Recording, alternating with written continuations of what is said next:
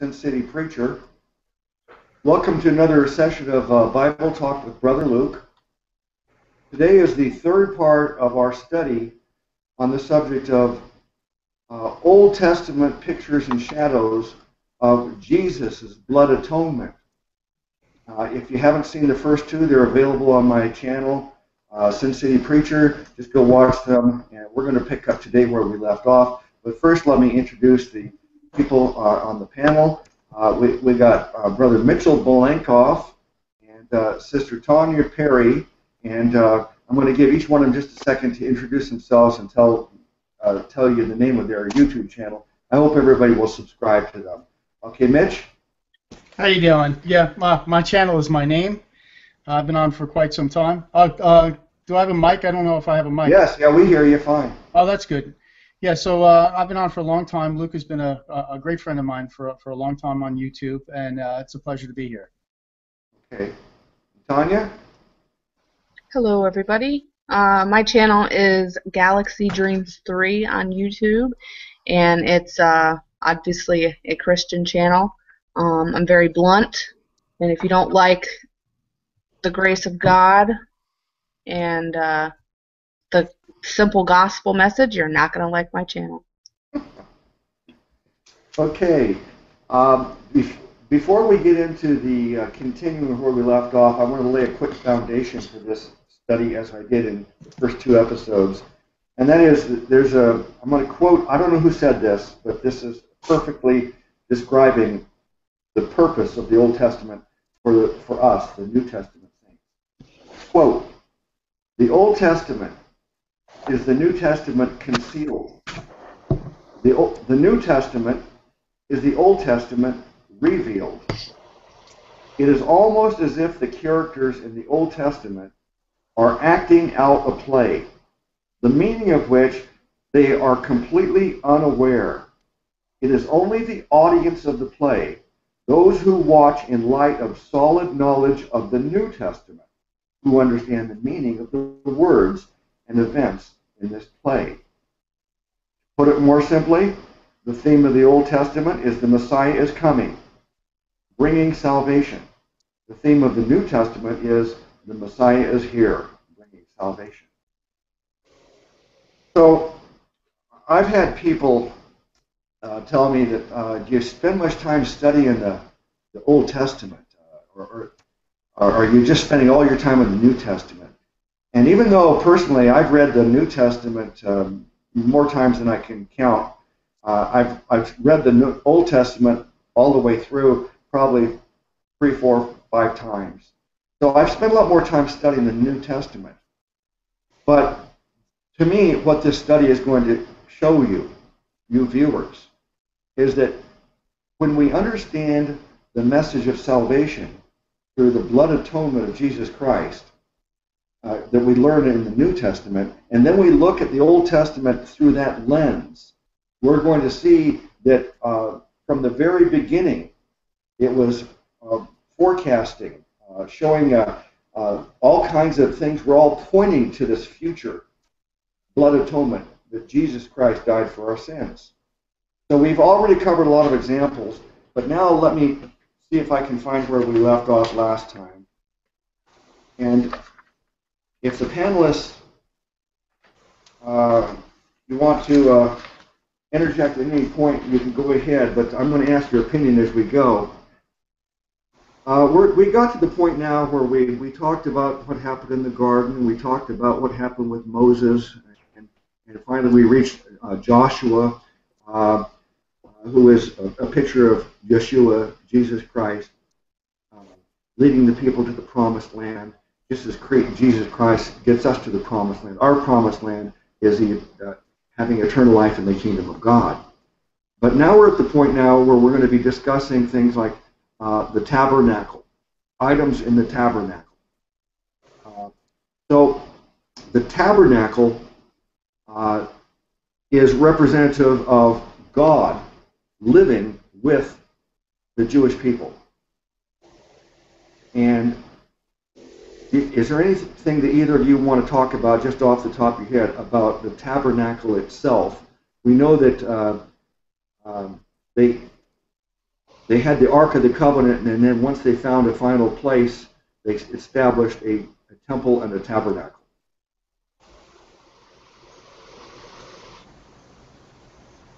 Well, does anybody want to go first, or you want me to talk about it? Go ahead, Mitch, if you have something to say. Otherwise, I have a couple of news.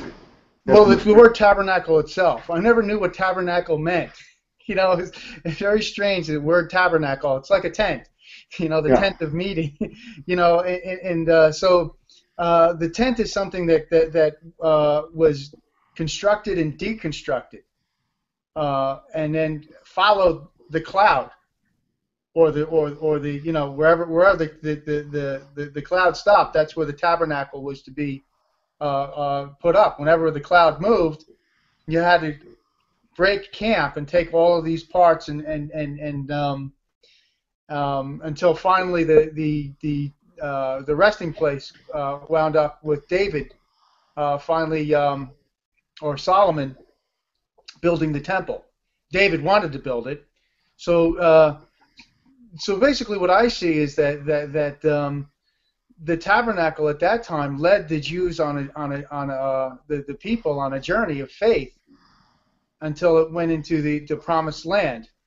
And the significance of that, you know, I don't want to get into that right now, but there's when we talk about the feasts and the holidays, there's a feast called Sukkot, or Sukkahs, depending on the way which type of Jew you are, whether Ashkenazi or Sephardic. And in that holiday, for a week, Jews spend time in it's not actually a tent, it's like a makeshift little shack that only has leaves on the top, so if it rains, they get rained on. And it's a major holiday, and it's basically a feast that was laid down by God himself to remind the people of their time in the desert. Okay. So the tabernacle is the tent. It was a temporary thing that was set up and moved, and yet what I'm looking for is the purpose of the tabernacle. Tanya, do you have anything to say about that before I try to cite some verses? Nope, sounds good. Go for it. Okay. The tabernacle, just as God lived with Adam and Eve in the garden, and then we had this barrier, and man was separated from God because of sin. The tabernacle represents God living with Israel. He dwelled with his people through this tabernacle. And if we let's look at John 14, 1 through 3.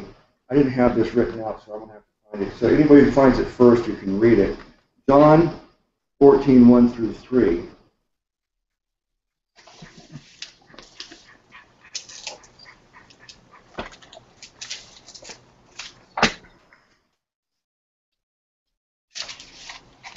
Okay, I'll read it here. Let not your heart be troubled. Ye believe in God, believe also in me. In my Father's house are many mansions. If it were not so, I would have told you. I go to prepare a place for you. And if I go and prepare a place for you, I will come again and receive you into myself, that where I am, there ye may be also.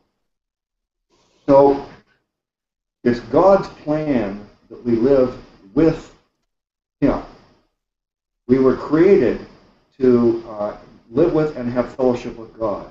And this failed in the Garden of Eden, and this relationship with Adam and Eve, living and God walking with them, it was severed. But that's really what the tabernacle is: God living with the Jewish people. And now we're looking forward to a time where we're going to be living with God eternally.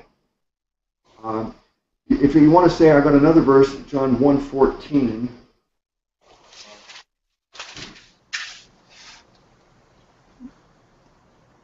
And the Word became flesh. Yes, and the Word became flesh and lived among us. So the whole idea here is God made us to live with Him and have fellowship with Him as His children. And so Jesus, who is God Almighty, and He became a man. He was manifest in the flesh, and He did this so He could come down here and live among us. and he also came because he needed to die. Jesus said, "I did not come to serve, but to be served, but to serve, and to give my life as a ransom." So Jesus came down here to live among us and to die for our sins. So the thing I see with the tabernacle is that this is a example of God living with us, with people. And now, unless you want to add to that, let's go look at the bronze altar of sacrifice. Well, I would have to say that, yeah, God was among us in the tabernacle, but remember that nobody could get inside the Holy of Holies except for the high priest without blood. And so I guess we're going to go over the pieces, the lampstand, the laver, the altar, yes, and what that significance is, and that Moses was the one that met with God to be an intercessor for between the Jewish people and God. So Moses went into the tent, and Moses spoke in the tent. And remember, the Shekinah, the glory of God was on his face, but it would fade. And so we even talks about an unfading glory later on, and we have that when we have the Holy Spirit. So there was, although he was tabernacling among us, the Jews were separated from going inside the holy place, and it was only the high priest, of course, that could go in there, and not without blood. Right. Well, once a year, that high priest could pass underneath that veil, and they would actually tie a rope to him because, in case he was killed when he saw God, they had to drag his body out. So he could go in and pass on the other side of the veil in the presence of God once a year. And then we know that when Jesus died on the cross, the veil of the temple was torn in half, split in half, and that represents the barrier between man and God being broken open. And now there's no more sin barrier that separates man and God because Jesus paid for our sins. Now every one of us has access to God, and through Jesus Christ. Okay, let's. What about the bronze altar of sacrifice? What was done on that bronze altar? The altar. Now, the altar had to be covered with blood, yes. There was a lot of blood put on the altar in order to be able to approach the altar. I don't really want to comment too much on it because I really want to basically be a little bit more passive on that. But basically, the sacrifice was on the altar. So it was a place of and when you approached it, it was covered with blood. It's funny because there was the mercy seat and everything like that inside, but the altar and the mercy seat. I'd like to know the correlation between those two. Mm-hmm. Okay, the altar is where the sacrifice took place, and from the beginning of this whole study, we've cited examples of blood being shed. All through the Old Testament, blood was shed as a remedy. The first example we had was when Adam and Eve discovered they were naked, they tried to cover themselves with fig leaves, but that didn't work. God wasn't satisfied with that. And the only thing that would satisfy God as a covering was the death of an animal sacrificed, and the animal skin was used to cover them. So there was, to get this covering that God requires, there's got to be the shedding of blood. And then you also have the example of Cain and Abel, where Cain gave a sacrifice to God that God did not like, because it was the result of Cain's labor. He presented a works sacrifice. Look at all the work I did for you, God, and God was not satisfied. But when Abel gave his sacrifice to God, God approved of it because it was a blood sacrifice. And so we see as we begin working our way through the scriptures that this blood sacrifice, all through the Old Testament, is the only thing that satisfies God. Until we finally, and these are all pictures of this eventual blood sacrifice that would actually pay for our sins, and that was the death of Jesus on the cross. So the bronze altar is where the animal was sacrificed, and that's a picture of Jesus being the Lamb of God who would be sacrificed for our sins. So would we say that the altar was a picture of the cross? Yes, I would say the altar is the same thing as the cross. That's where the death took place. And then now let's go on to the basin laver. The basin laver. You know what was done in the basin laver? Well, laver, of course, means to wash. Mm-hmm. And it's funny, the word laver, I'm wondering if it comes from the word lavan, which means white. The Jews often washed their hands, and it was called natelet yadayim, where they would wash their hands. That means washing your hands. Yadayim, yad are hands. Yadayim are two hands. So, if you want to expound upon the laver a little bit more, I'd like to hear. Well, the Jews they did a lot of washing, and one of the things that is neat about all these different laws that God gave the Jews to follow is that before man was aware of bacteria and the spread of disease, because the naked eye cannot see bacteria. They didn't have the benefit of microscopes back then. But the Jews were the first people where they learned that it was healthy to wash all the time. And I don't know if they really even understood what they were actually accomplishing by washing, but it was getting clean, and it made them healthier. And other cultures that would get diseases, the Jews were spared because of their washing regimen. So they always did a lot of washing, and some of these things were washing in terms of being unclean spiritually. So it symbolized being clean spiritually, clean of sins, and that is the laver would be comparable to how we see baptism today, the washing. Baptism does not really wash away our sins. Our sins are paid for because Jesus paid for them on the cross. But the baptism is a picture, just like the basin laver was a picture of the cleansing. So, I would compare the basin laver to how we view baptism today, water baptism. Now, what about the showbread? That's interesting. Showbread. Well, we know that the lamb was a sacrifice, but he also was the bread of life. Yes.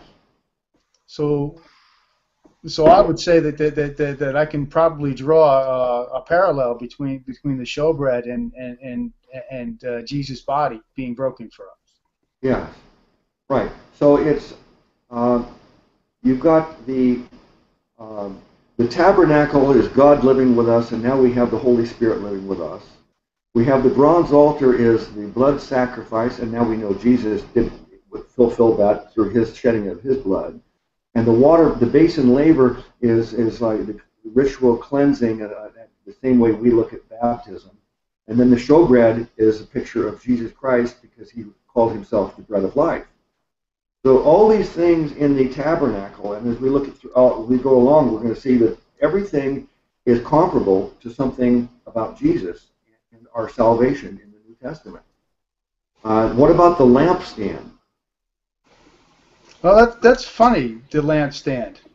Because of course in Revelation it talked about the churches, being lampstands, but Jesus would be the light. So would you say that the lampstand is a picture of Jesus being the light, or what would you say? I have something else in mind. If I can find Zechariah, there's a verse here, Zechariah 4:1-6. Where is Zechariah? Man, that's a hard one to find. Zechariah. Let's see. Zechariah. See, if I had my glasses, I could see. But I don't have my glasses, so I could be in Jeremiah, Zechariah, Ezekiel. Is that Zechariah? Is that Zechariah? Is that the Old Testament or the New Testament? Well, Zechariah is the Old Testament, I believe. You know, but I can't see the difference even when looking at these tabs because I can't see a thing here. Yeah. Now, a lot of these people are going to think, because of what I just said, that I'm really ignorant of the Bible. I think it might be in the New Testament. If you're watching, I know it's in the Old Testament, but I'm having a hard time finding where it is right now. I think it's, you know, it's funny having a Bible with tabs, but I can't read the tabs, so it doesn't matter. Yeah. Well,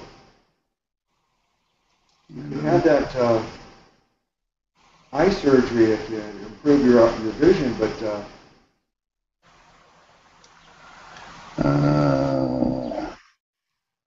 la da da, Zechariah.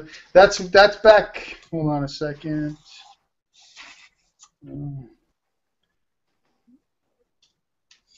I should have marked this off before I started this, but I thought it'd be really easy to find, so I didn't bother. Well, I should just go get my glasses. It'd probably be easier because I'm looking at numbers here, and they look like Z's, but they're 2s and. Okay, I guess I have to resort to my 12E2. I found it through the table of contents. Hold on. I think it's around. Is it by Zephaniah? Zechariah what? It's Zechariah right after Haggai. Okay, Zechariah. I'm in Zechariah. 4, 1 through 6. All right. Okay. Then the angel Go ahead. that was speaking with me returned. And it's so fuzzy here. All right, I'll read it. And the angel that talked with me came again and waked me as a man that is wakened out of his sleep, and said unto me, What seest thou? And I said, I have looked, and behold, a candlestick, all of gold, with a bowl upon the top of it, and with 7 lamps thereon, and 7 pipes to the 7 lamps, which were upon the top thereof, and 2 olive trees by it, and one upon the right side of the bowl, and the other upon the left side thereof. So I answered and spake to the angel that talked with me, saying, What are these, my Lord? And the angel that talked with me answered and said unto me, Knowest thou not what these be? And I said, No, my Lord.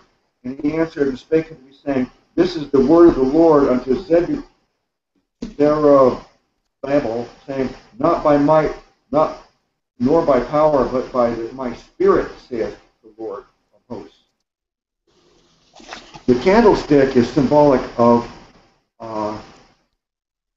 I'm seeing a message from Scott here. Help, I follow along with the whole thing.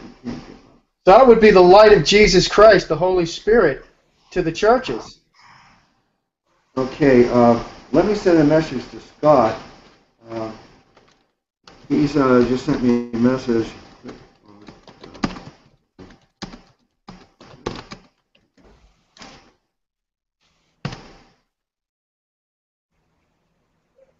Okay. Okay, the lampstands are symbolic of the Holy Spirit. Okay. So here we are, the lampstands, and I think you can see also if you go to Revelations 2, you'll see the same thing. The lampstands are symbolic of the Holy Spirit. So now we got the showbread is the bread of life, Jesus Christ. The lampstand is the Holy Spirit. Now let's look at the altar of incense. Altar of incense. Well, that's funny because in Revelations we hear that the incense is like the prayers of the saints. Okay, that's exactly what I'm looking for. That's, to me, that's what the altar of incense represents. All right. Because in Revelation, if you got it 5:8. Revelation 5:8. Yeah. Yeah, this works really. You know, when I put my glasses on, I can actually see letters. And when he had taken the book of the four living creatures and the 24 elders fell down before the Lamb, having each one a harp and golden bowls full of incense, which are the prayers of the saints. Yes. Okay. So we have each one of these things, this part of this tabernacle in the temple, as representing something that is significant to us. Oh, I see Scott. Excellent. Scott's here.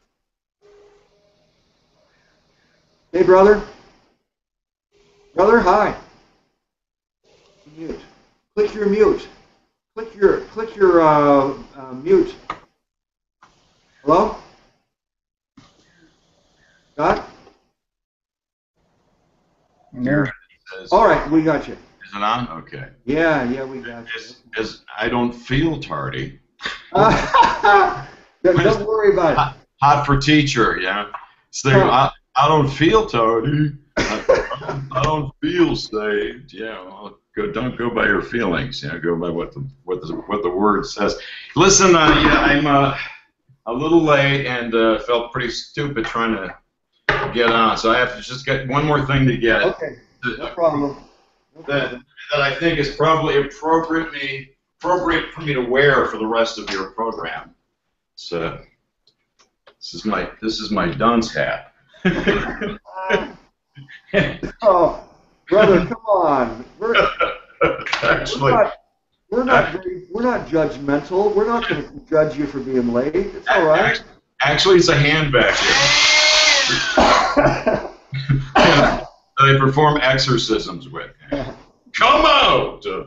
Well, you know, they're saying it's better late than not at all, so I'm glad you could make it.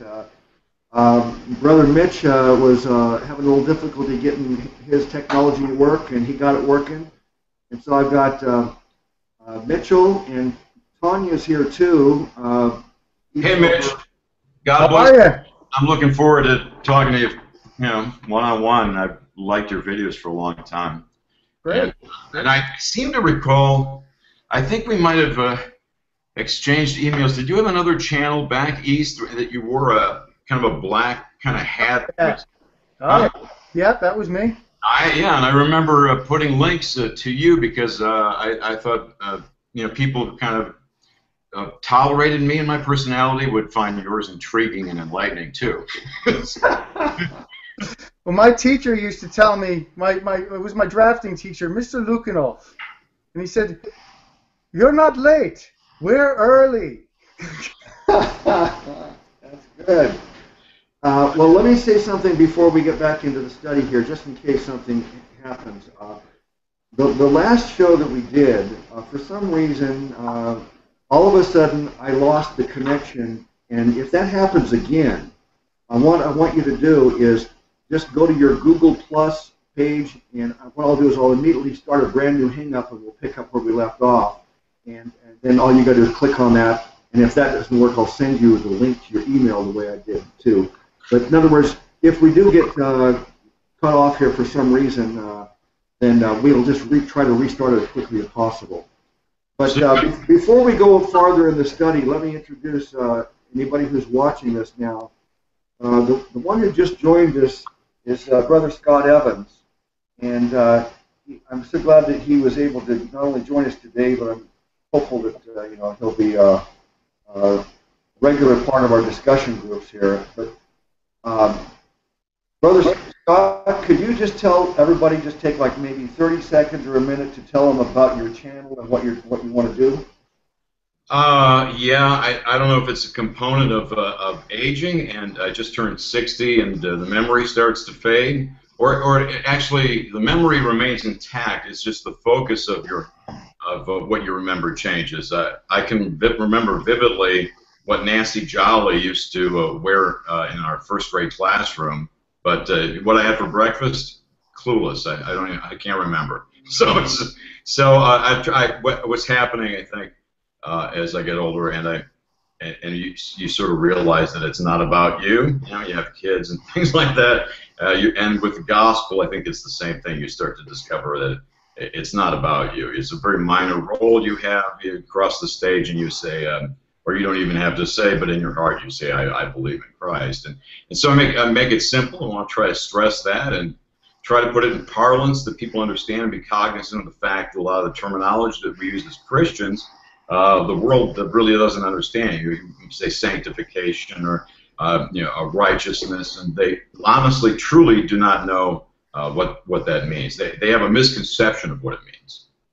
You know, if somebody's a righteous dude after listening to Steely Dan, it's like that's biblically it's the more correct terminology. You have right standing predicated upon a legal judicial action that you had nothing to do with. As a matter of fact, you weren't even in the courtroom when this was determined 2,000 years ago. But the verdict was written down in John, I believe. That 3 things have happened, and the Holy Spirit is going to be here to remind you of those things. He's going to convict sinners of their need to have a Savior. And for those of us who believe in Christ, He's going to convince us of our righteousness, because we have a tendency, and the devil will sometimes prey upon that to get us focused on ourselves, and we start doubting our worth and value, and the Holy Spirit will gently remind you that it's not your righteousness, and that's why it's imperative to know, what Jesus did and keep the focus on Him. And as far as the devil, that was the third part of the verdict, is that he's condemned already, and his destination is the lake of fire. So that's I just want to try to keep it simple. Unlike what I just told you, I went over 30 seconds, and people are thinking, what? Well, some of the people who are going to view this, either the live stream now or when it gets uploaded on YouTube, some of the people are probably familiar with Scott already, and Mitchell and Tanya. But I can say this, that I have a litmus test for someone to be in my discussion groups. The test is really simple. You just have to be a pure grace believer and be able to say, nothing in my hand I bring, simply to the cross I cling. We depend completely on Jesus and what He did. We're not boasting anything about what we do for our salvation. The burden for our salvation was all on Jesus Christ. There's no burden on us. We just trust Him. So if you see someone on this panel tonight, today, or any time in the future, you can rest assured that we share this common belief that nothing is required except trust in the Savior completely. And we may discuss all kinds of other theological questions, and we may disagree sometimes, and sometimes maybe a 180 disagreement, sometimes a subtle, nuanced disagreement, but I guarantee you we do all agree on this one fundamental truth, that we're saved by faith alone, Christ alone. Yes. Yes. Now, what we're trying to do in this study here is we've been working our way through the scriptures in the Old Testament and showing how all through the Old Testament it was showing this future death of Jesus on the cross for our sins in all kinds of ways. And right now we've reached the point where we're talking about things like we just discussed: the tabernacle, the bronze altar, the basin laver, the showbread, the lampstand, the altar of incense. And so that's where we are right now, Scott. And we're going to move on now to this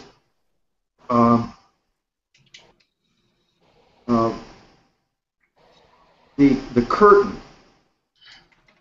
The curtain is the next thing that we want to discuss. We already mentioned it just a little bit earlier, but in the temple and in the tabernacle, there was a curtain that no one could go past, except for the high priest once a year. So, do you want to say anything about what that curtain represented?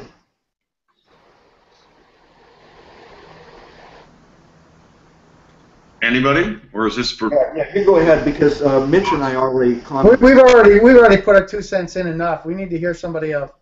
Yeah. Well, I really hate to admit this, but I'm woefully inadequate and to really kind of offer any sort of anything other than a rudimentary understanding of the Old Testament. The Lord called me when I was in my 20s, and I guess I think it intimidated me quite a bit because I had no religious upbringing. I didn't.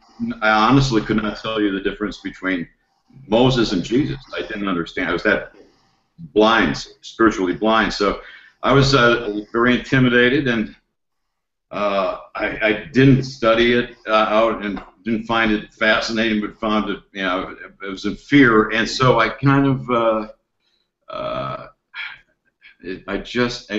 I don't know. I would like to ask you a couple of questions. Now, when they went in to behind the veil to do their business, the Levites, right? And to minister the atonement to all. And if they got it right, then they were all right for a year. But if they got it wrong, then there were problems. Was it that strict of an adherence? I'm not sure exactly what they did behind that veil. Maybe Mitch will know.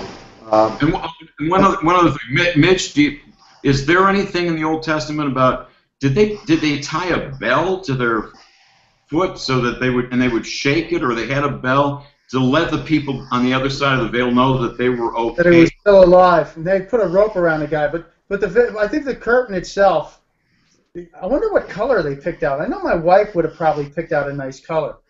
I think, and probably, because that part of the store I never go to where they have the curtains, I don't know where that is, but they didn't have vinyl. But somehow or another, my wife finds it and she drags me in there, and I'm like, is this really a part of the world? But I think that the curtain is like, to me, the mountain, the holy mountain of fire. You see, nobody could approach the holy mountain. As a matter of fact, I would put flames on the curtain, because I would say that the curtain is a forbidden. If anybody crosses or tries to get onto the holy mountain, they will be burned up and consumed. The only one that could go in was Moses, and Moses had prophesied about the Messiah, Jesus, or a prophet to come that would be like me, that would be able to intercede for us. So when Jesus came and tore that curtain in two, he made a way for people to get to heaven through the holy mountain. Because remember, the Jews were afraid they couldn't. You can't touch the mountain of the law. The law. So in my mind, the curtain is the wall of fire, if you will, the holy mountain. That's what it looks like to me. Okay. And did they not say it? I get bits and pieces I found interesting. Didn't they say, you go talk to him, we don't want to talk to him? Basically they were afraid. So they said, Moses, you go between us. So when Moses said a prophet like me, he was speaking of a prophet like me that would be able to intercede. And the only prophet to come like that, all the rest of the prophets prophesied about the coming Messiah, but the only prophet that interceded for them had to have been Jesus Christ, because he is the one that died for their sins, or died, or made a way for that holy mountain to be parted, so that people can get into the kingdom of heaven. Yeah, unfortunately, due to age and the fear factor, which was definitely there, when you read these stories, until you ask the right questions from somebody who has the right answers, and I was doing that continually in my 20s. It was trying to reconcile this God with the God of the New Testament. I think that's a common plight of young Christians, because they seem so diametrically opposed.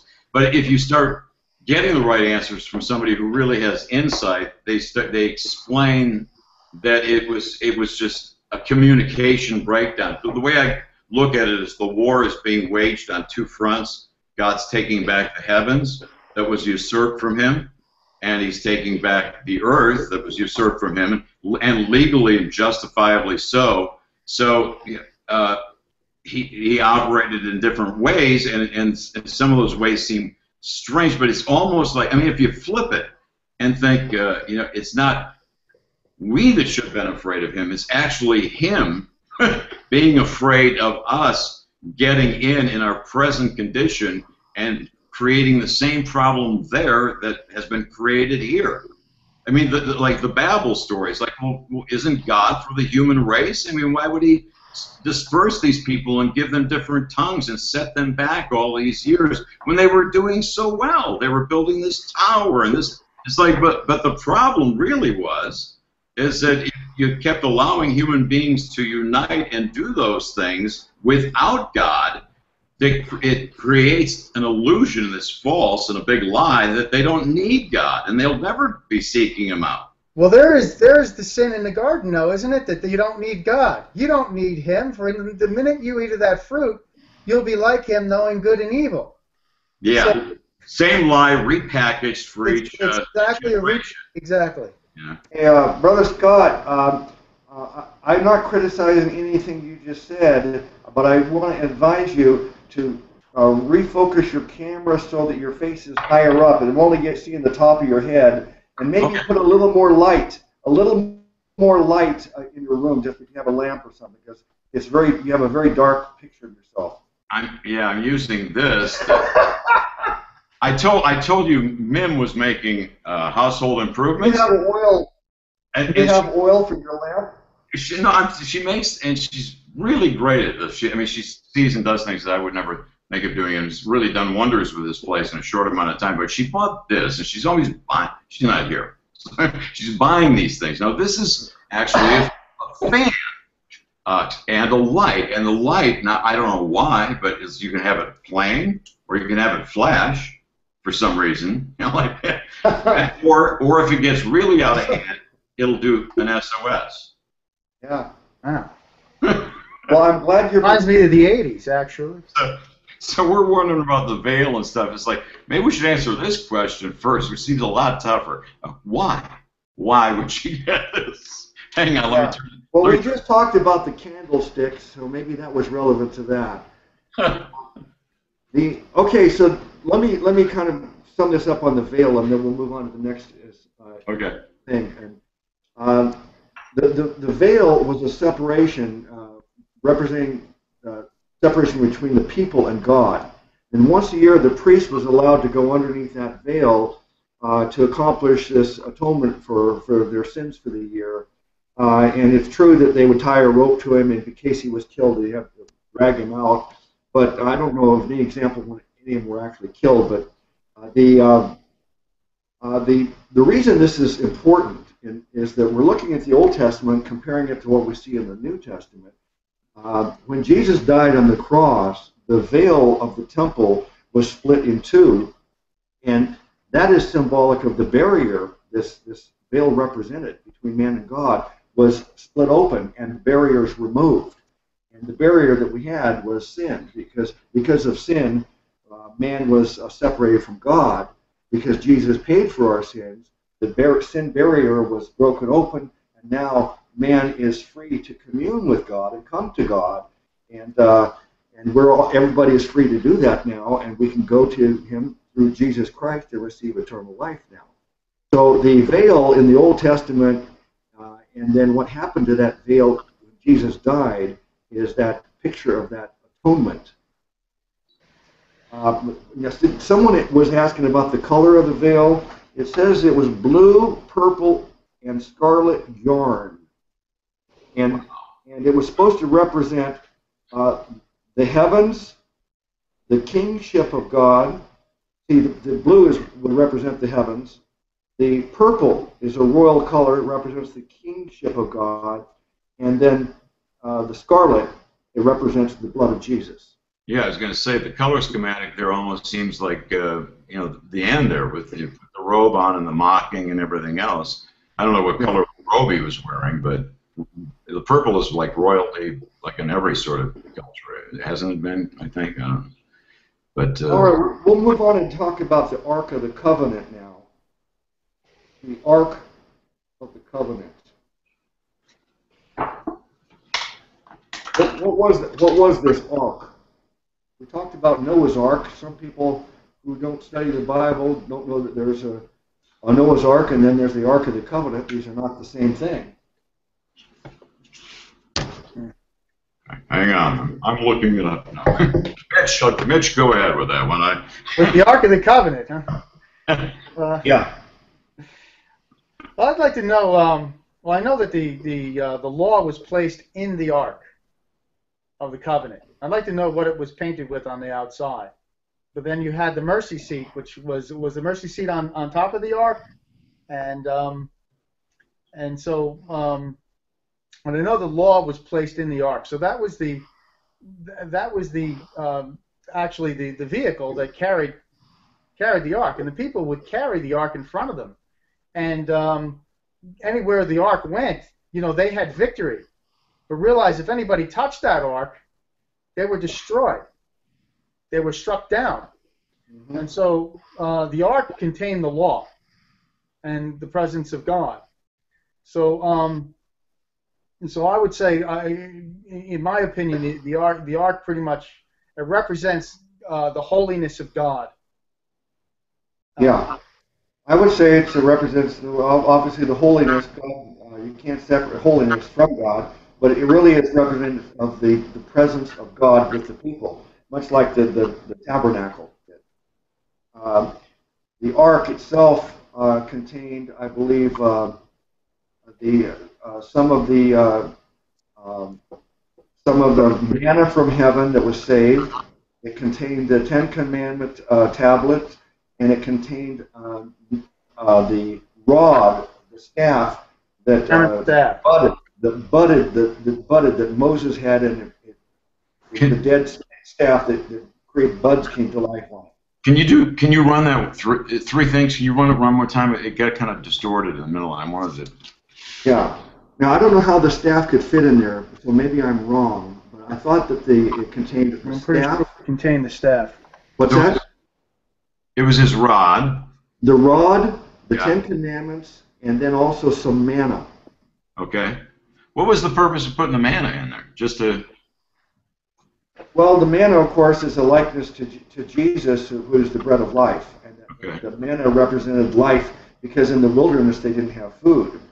So we discussed in a previous show how God provided them flesh with the quails. And God provided us flesh. Jesus is a body being sacrificed.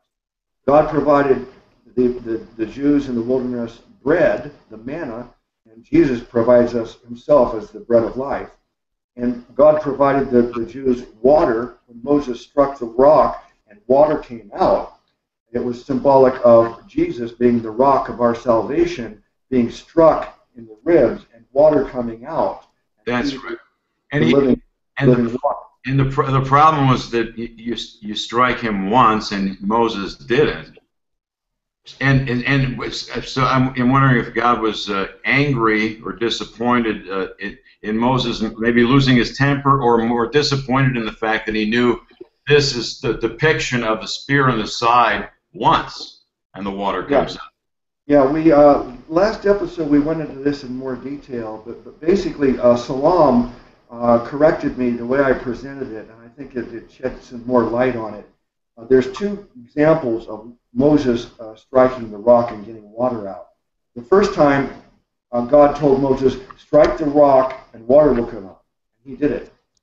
On later occasion, he told Moses to just tell the rock to give water. But Moses didn't tell it, speak to the rock, he struck it.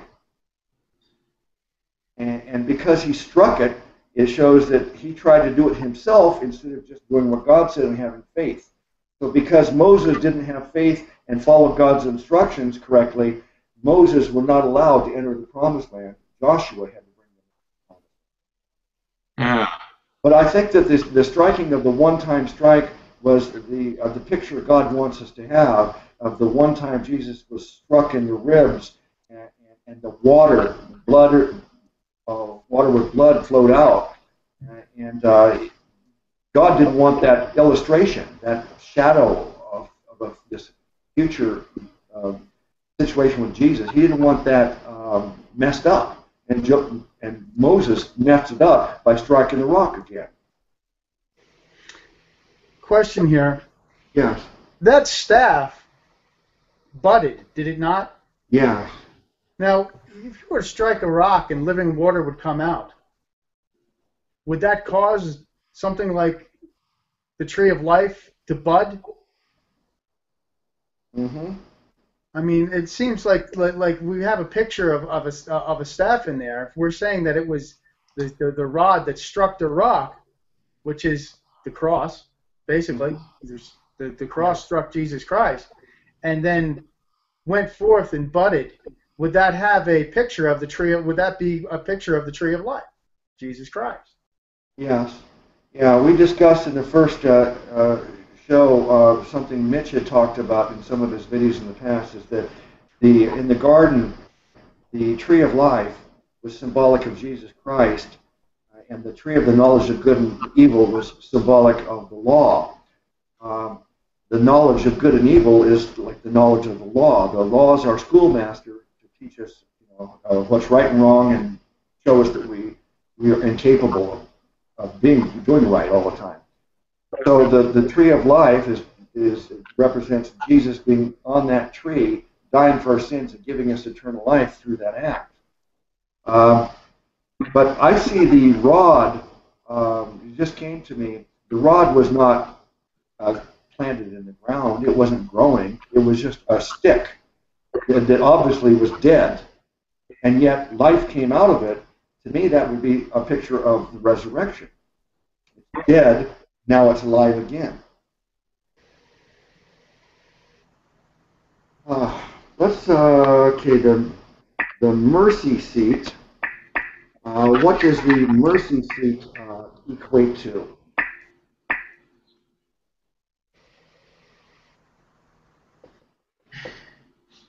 This is interesting. I don't know if I'm sure it equates. Nothing is coming to mind immediately, but I think I have a.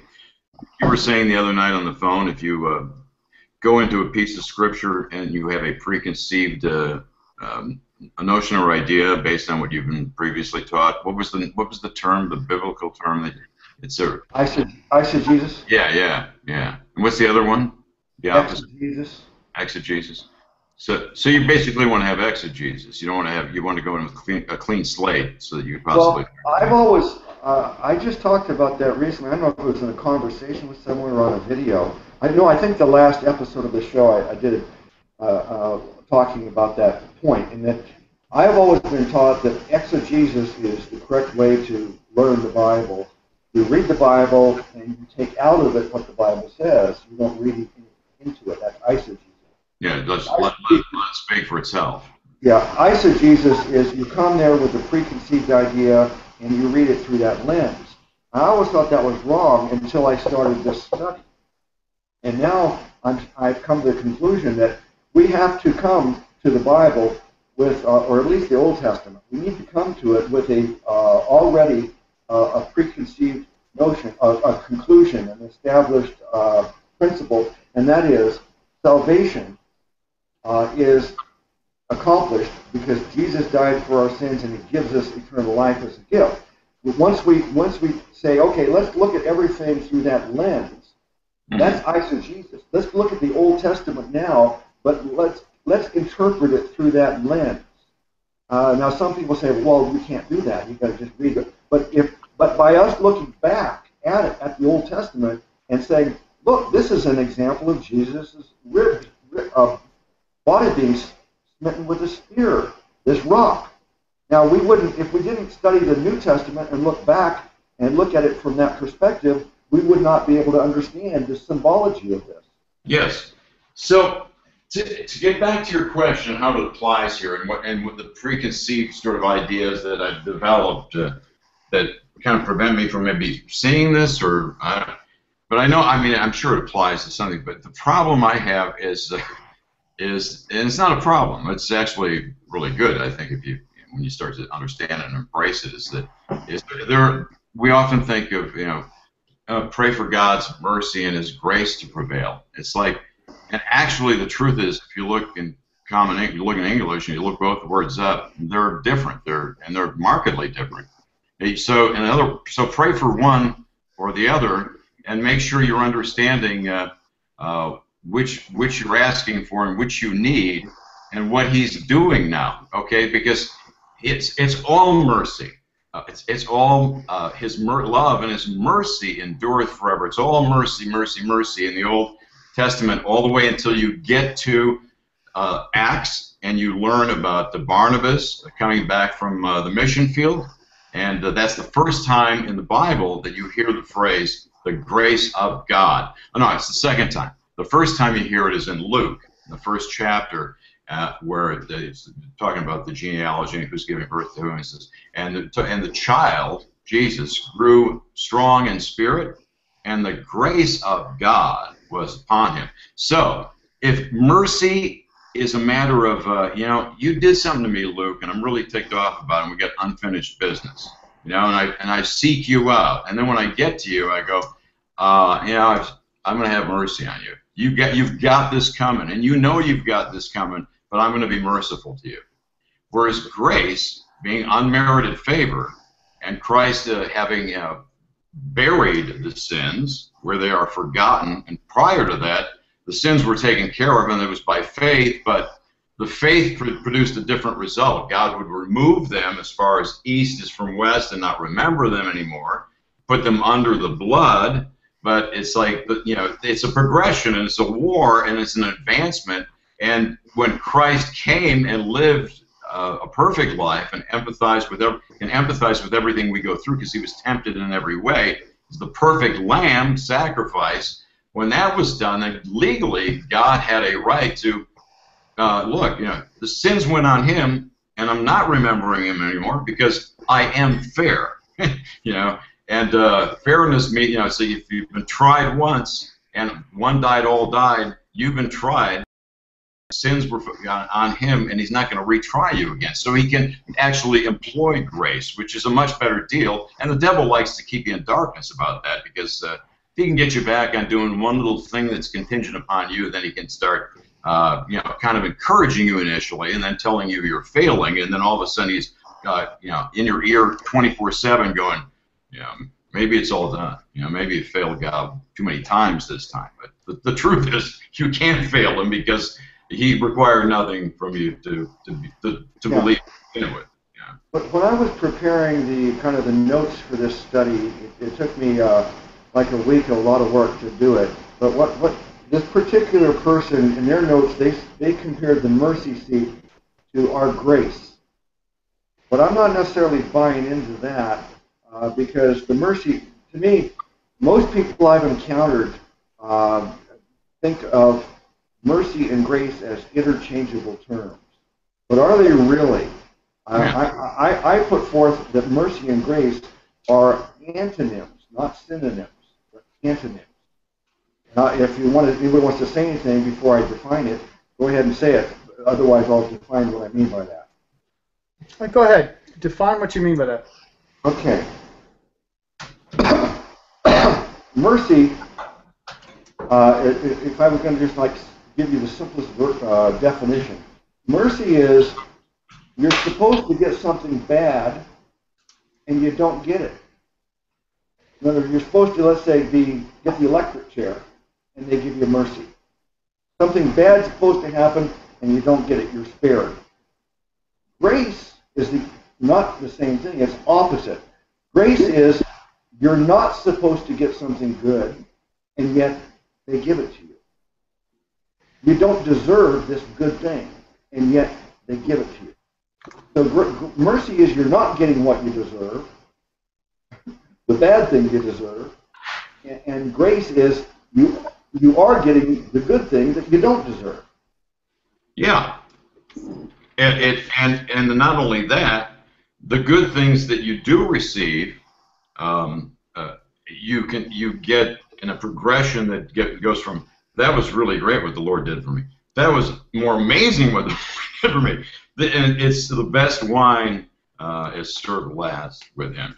It just if you're expecting love from God, you kind of fail. It's love and then more love and expect more love, and to which there is no end, because He loves perfectly and He's infinite. So Paul could say you're never going to understand the depths, height, and width of His love, which we need eternity for that. It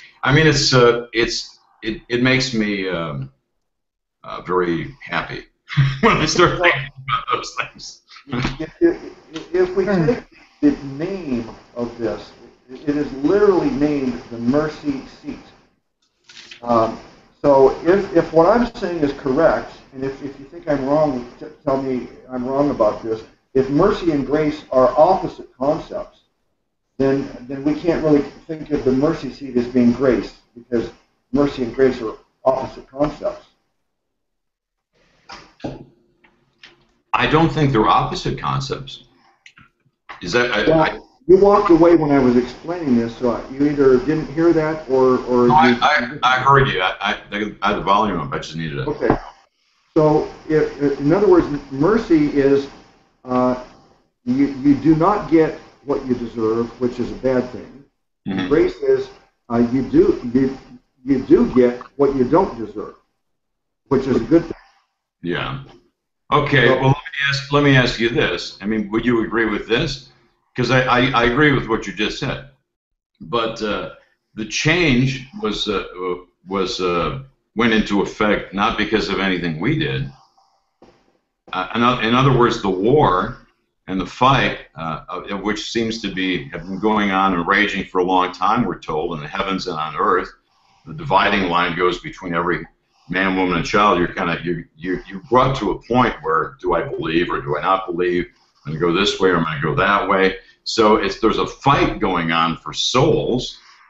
So at what point, when it shifted, and it clearly shifts, I mean, this is an astounding shift. I mean, Paul uses the word mercy, but I'm literally maybe a half to a dozen times in 13 epistles, whereas grace of God is peppered throughout the end, the latter chapter of Acts, and through all the Pauline epistles. So, but when did that change occur because of the human race on whole is having learned some things and improved and gotten better, or was it something that God did and was entitled to do because of the act of His Son at the cross? Well, I think that mercy and grace are both things that we desire.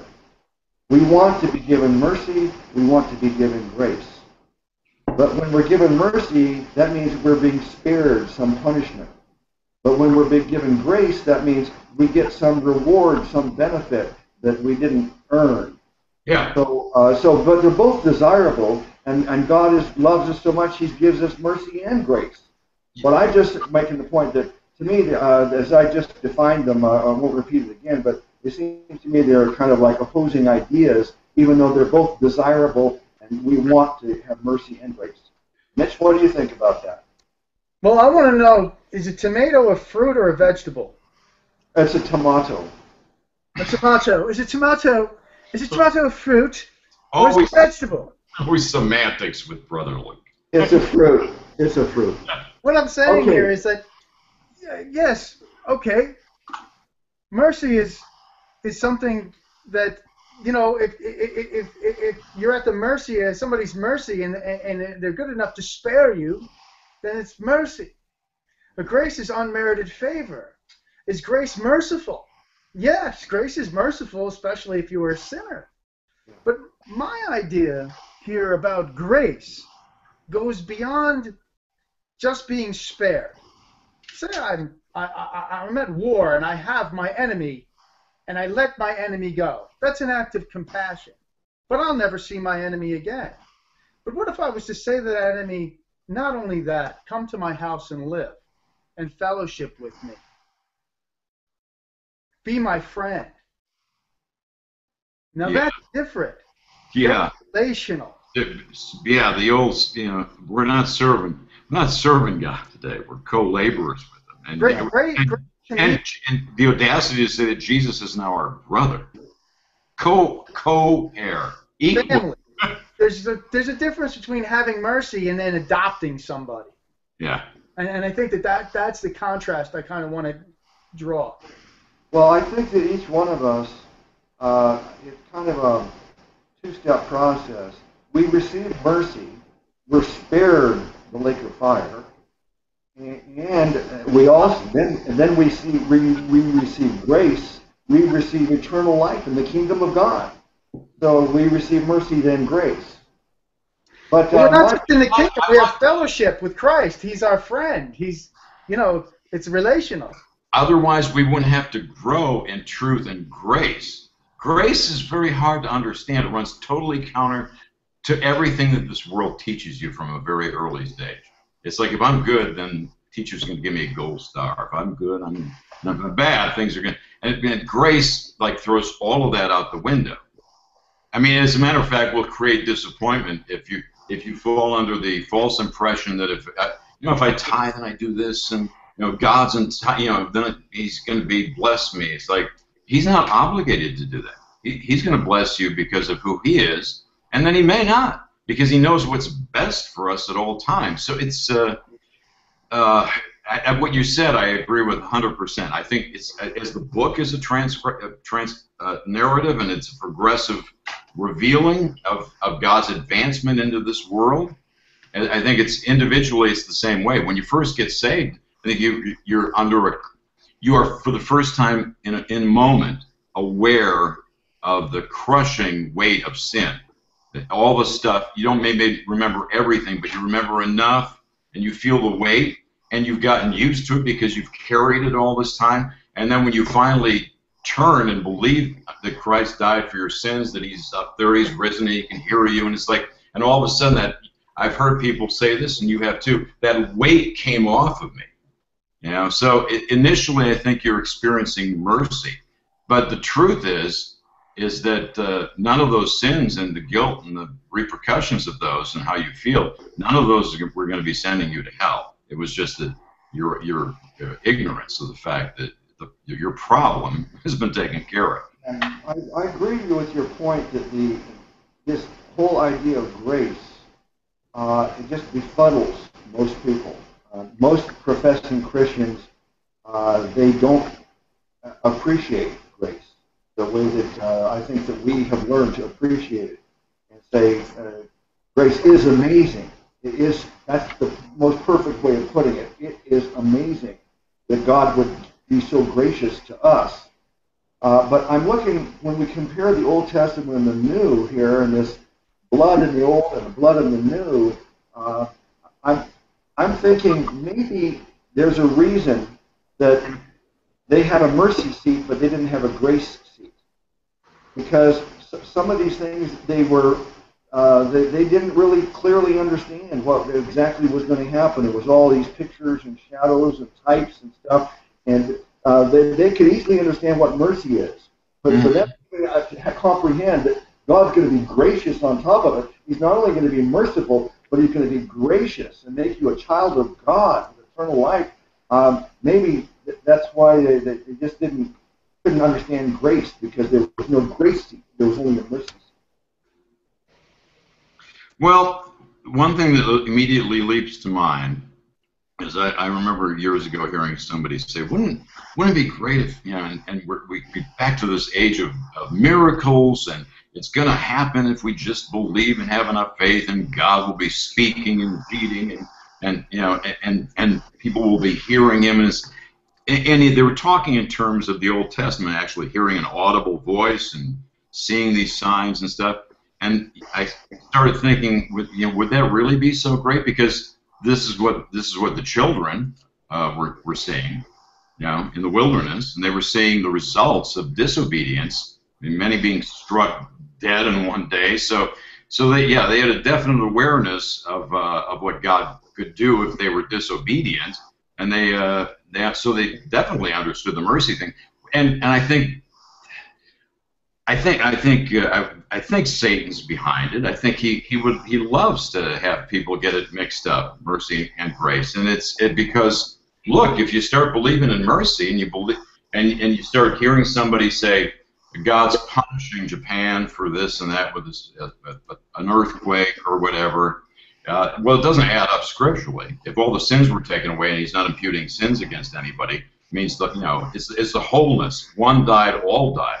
Okay, the sin is not the issue anymore. So it is definitely grace. But if you start thinking that it might be mercy, then you start looking and go, well, this guy's a Christian, and I heard that he embezzled, or I heard that he cheated on his wife or something. It's like, shouldn't there be some sort of retribution to teach him a lesson? It's like, no, because God's not going to go against His word. Yeah, He's not seeing that, and the man doesn't have to confess it to be forgiven, because that's not how we're forgiven. We're forgiven by believing what's already been done.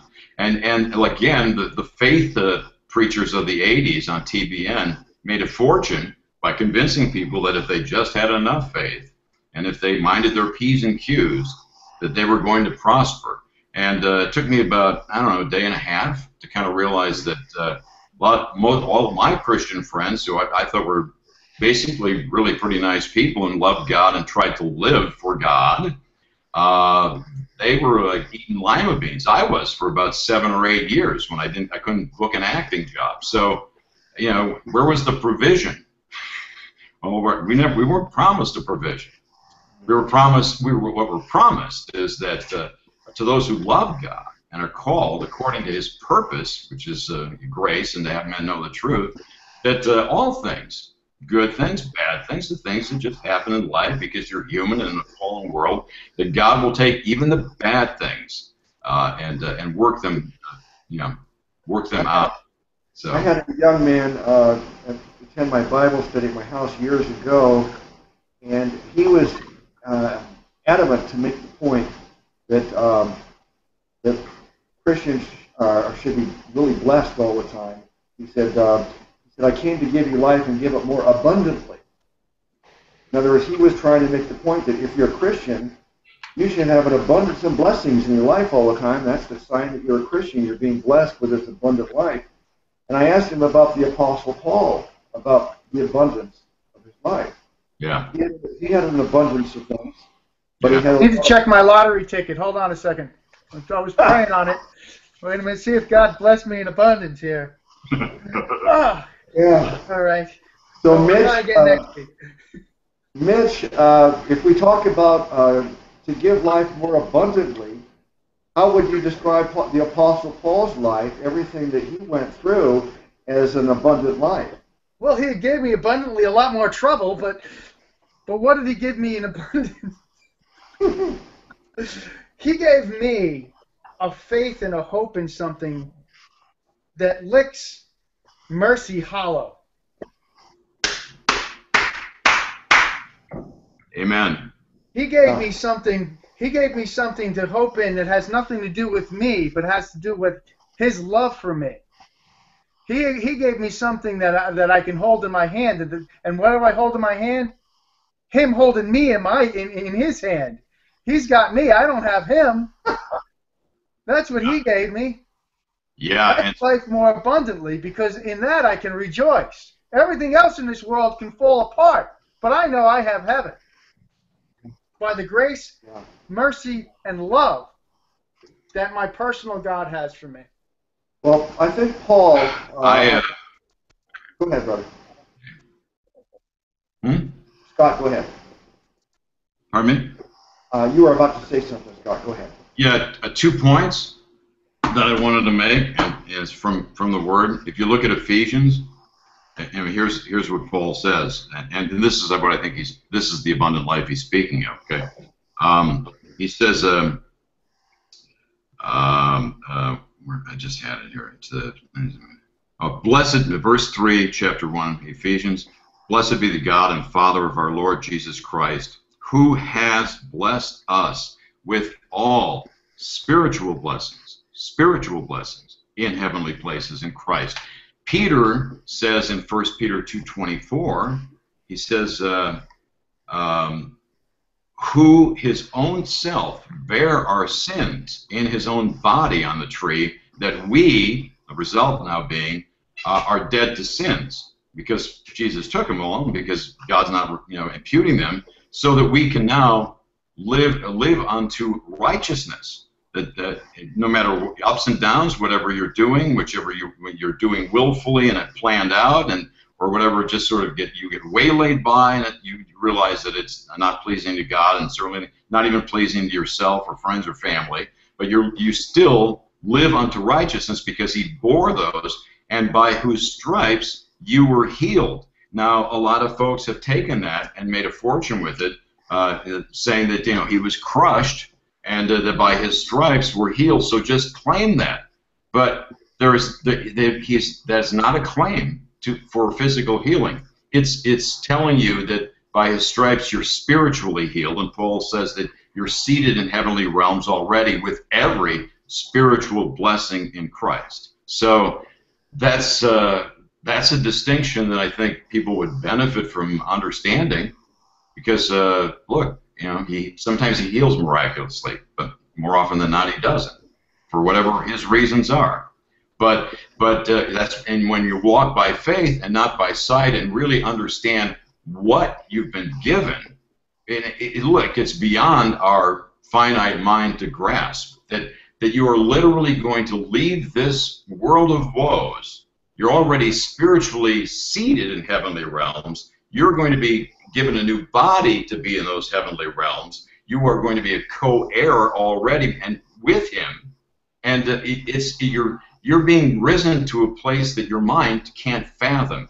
And when it becomes a reality and you're out of the body and before Christ, the more you can understand his grace and what he's already done, and what is already in your possession because he's purchased you, I think you then begin to live the Christian life with great joy, and it's like you've got so much, you understand his love, incomprehensible, unfathomable love for you. What are you that he's mindful of you? Not only mindful, but has given you all these undeserved things that you can't help. At least I can. I don't want to brag, but it's like I used to be a chore sometimes for me to be loving on certain. It's like not that way, because I see any person who doesn't know this, I see them as they're there, you're there too. You do have a new identity. All you have to do is say, yeah, I believe who I am, and by what he says about me here in his word, and not by how I feel and what I've done, and kicking, toe in the carb and going, oh, I'm a worthless sinner. That's mock humility. Real humility is going, I'm going to forget about what I think about myself. It's actually of no import. I'm going to instead believe what it says here about who I am in Christ. I don't. What do you think? Yeah. Well, go ahead, Nick. Mitch, where do you? I have decided to live like a believer, turn my back on the deceiver. Right? Amy Grant. Amy Grant. Decided that being good is just a fable. I am not able. Gonna live what I believe. Amy Grant, yeah, absolutely. One of my wife's favorites, my long departed wife, was having a great time and laughing at me. Going, see, I found a better apartment than you first in L.A. I found a better job than you first in L.A. And I've gone to heaven 22 years before you. She's always leading the way. I'm taking behind us what I was doing. Yeah, that's a good song, and how true. I think that we discussed this in an earlier study about the Jews, how they were. It was all about getting physical blessings. They were blessed to get their freedom from Egypt. They were blessed to be spared being killed, and they made it through the Red Sea. They received a physical blessing to receive manna from heaven and quail and water, and then they receive a physical blessing where they get finally into the Promised Land, and they have the Promised Land. It's all physical blessings, whereas for us, it's all about the spiritual blessings. This is not our home. This is not we're citizens of heaven. It's a spiritual kingdom. We're going to have glorified bodies eventually, but it's not about this 80-year period in our life. The purpose of this 80 years is to become regenerated as a child of God and then grow and mature and be prepared for his eternal use of us. Mm-hmm. And so, it's all about building up treasures in heaven rather than trying to acquire blessings, physical blessings in this world. Yep. So that's the huge difference. Hey, Tanya, welcome back. Hey, Tanya. Good to see you. How you feeling? Hello. How's the baby? Doing good. He's grown like a weed already. Okay. You haven't had a chance to talk much. Anything you want to say about anything before we move on? You got a lot of accumulated words to come out. No, not too much this time. Just listening. All right, then. I'm going to move on to, let's discuss the priests at the temple here. The priests all wore plain white garments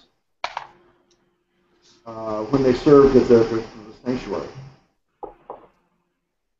So what is there anything significant about the priests wearing all white garments? We're looking at Old Testament, comparing it to something, a picture of something in the New Testament.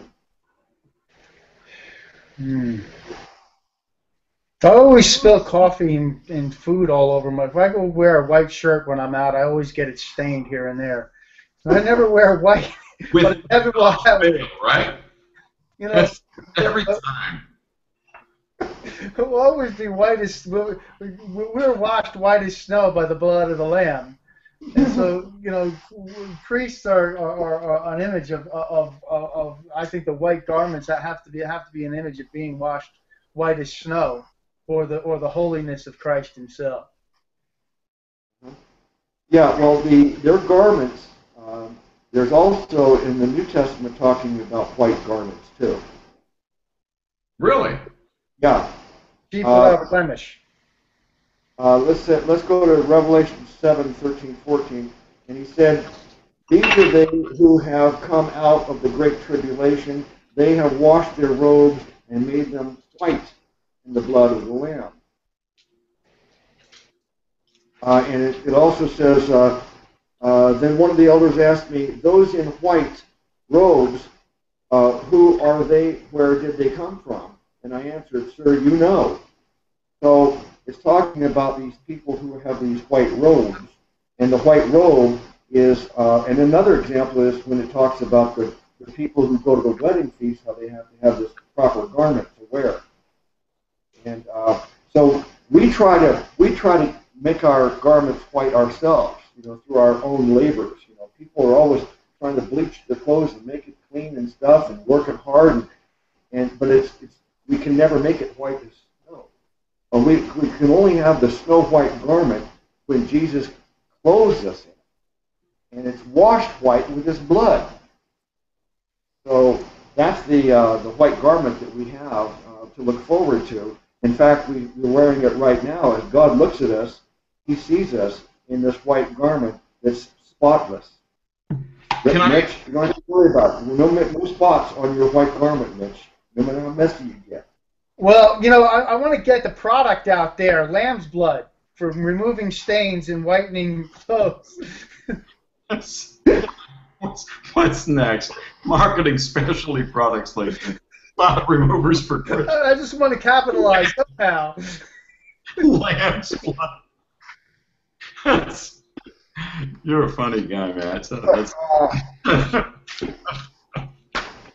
Okay, so we talked about the priests and the white robes. Now let's look at Hebrews 4:14. Can I throw one thing in quick? I promise to be really quick. Okay. You don't have to be quick. Go ahead. This was something my mother-in-law gave me. She was Jewish. Okay, and I don't know if you can see it. It's all white, and it's definition, right? Can you? Yeah. See? Okay, what it is on the bottom, their hands, and this tree, as a whole. Okay, and our tendency to anthropomorphize God, we kind of make Him kind of like us, but only better, and stronger, and smarter, but you got to realize it's like an entirely different class. There's a chasm that's so huge that Paul said it was ineffable to try to explain what went on, between. So I read when I started focusing more on what Paul was saying. I believe he has the clearest expression of the grace in which we now stand, and the illustrations and things. He says that it's a spiritual body. And we are placed into the body of Christ, and once we're done so, there's no Jew or Gentile or male or female, slave or free, that God is not seeing those things anymore that we see amongst each other. Then I came across by accident, and it's a coincidence, and I think the Lord showed me this. I was reading Genesis, and it's chapter 5, verse 3. Okay, so it says that, there we go. Genesis, that's the first book. Genesis 5. Hang on a second. and I found this a huge blessing. Or is it 3? Hang on. He says,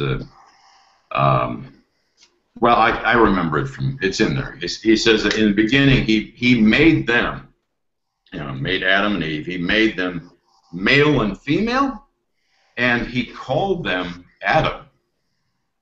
And it's like, well, but Eve's there too, and her sons were thereafter, and all the way down the line, all the way until you get to Romans, and Paul talks about the first Adam, and because of one man's transgression, sin entered the whole race. But from God's viewpoint, he's not seeing individuals. It's like, well, I'm a really good person, I do the right things. Yeah, but you're still in Adam, and he's seeing you in Adam.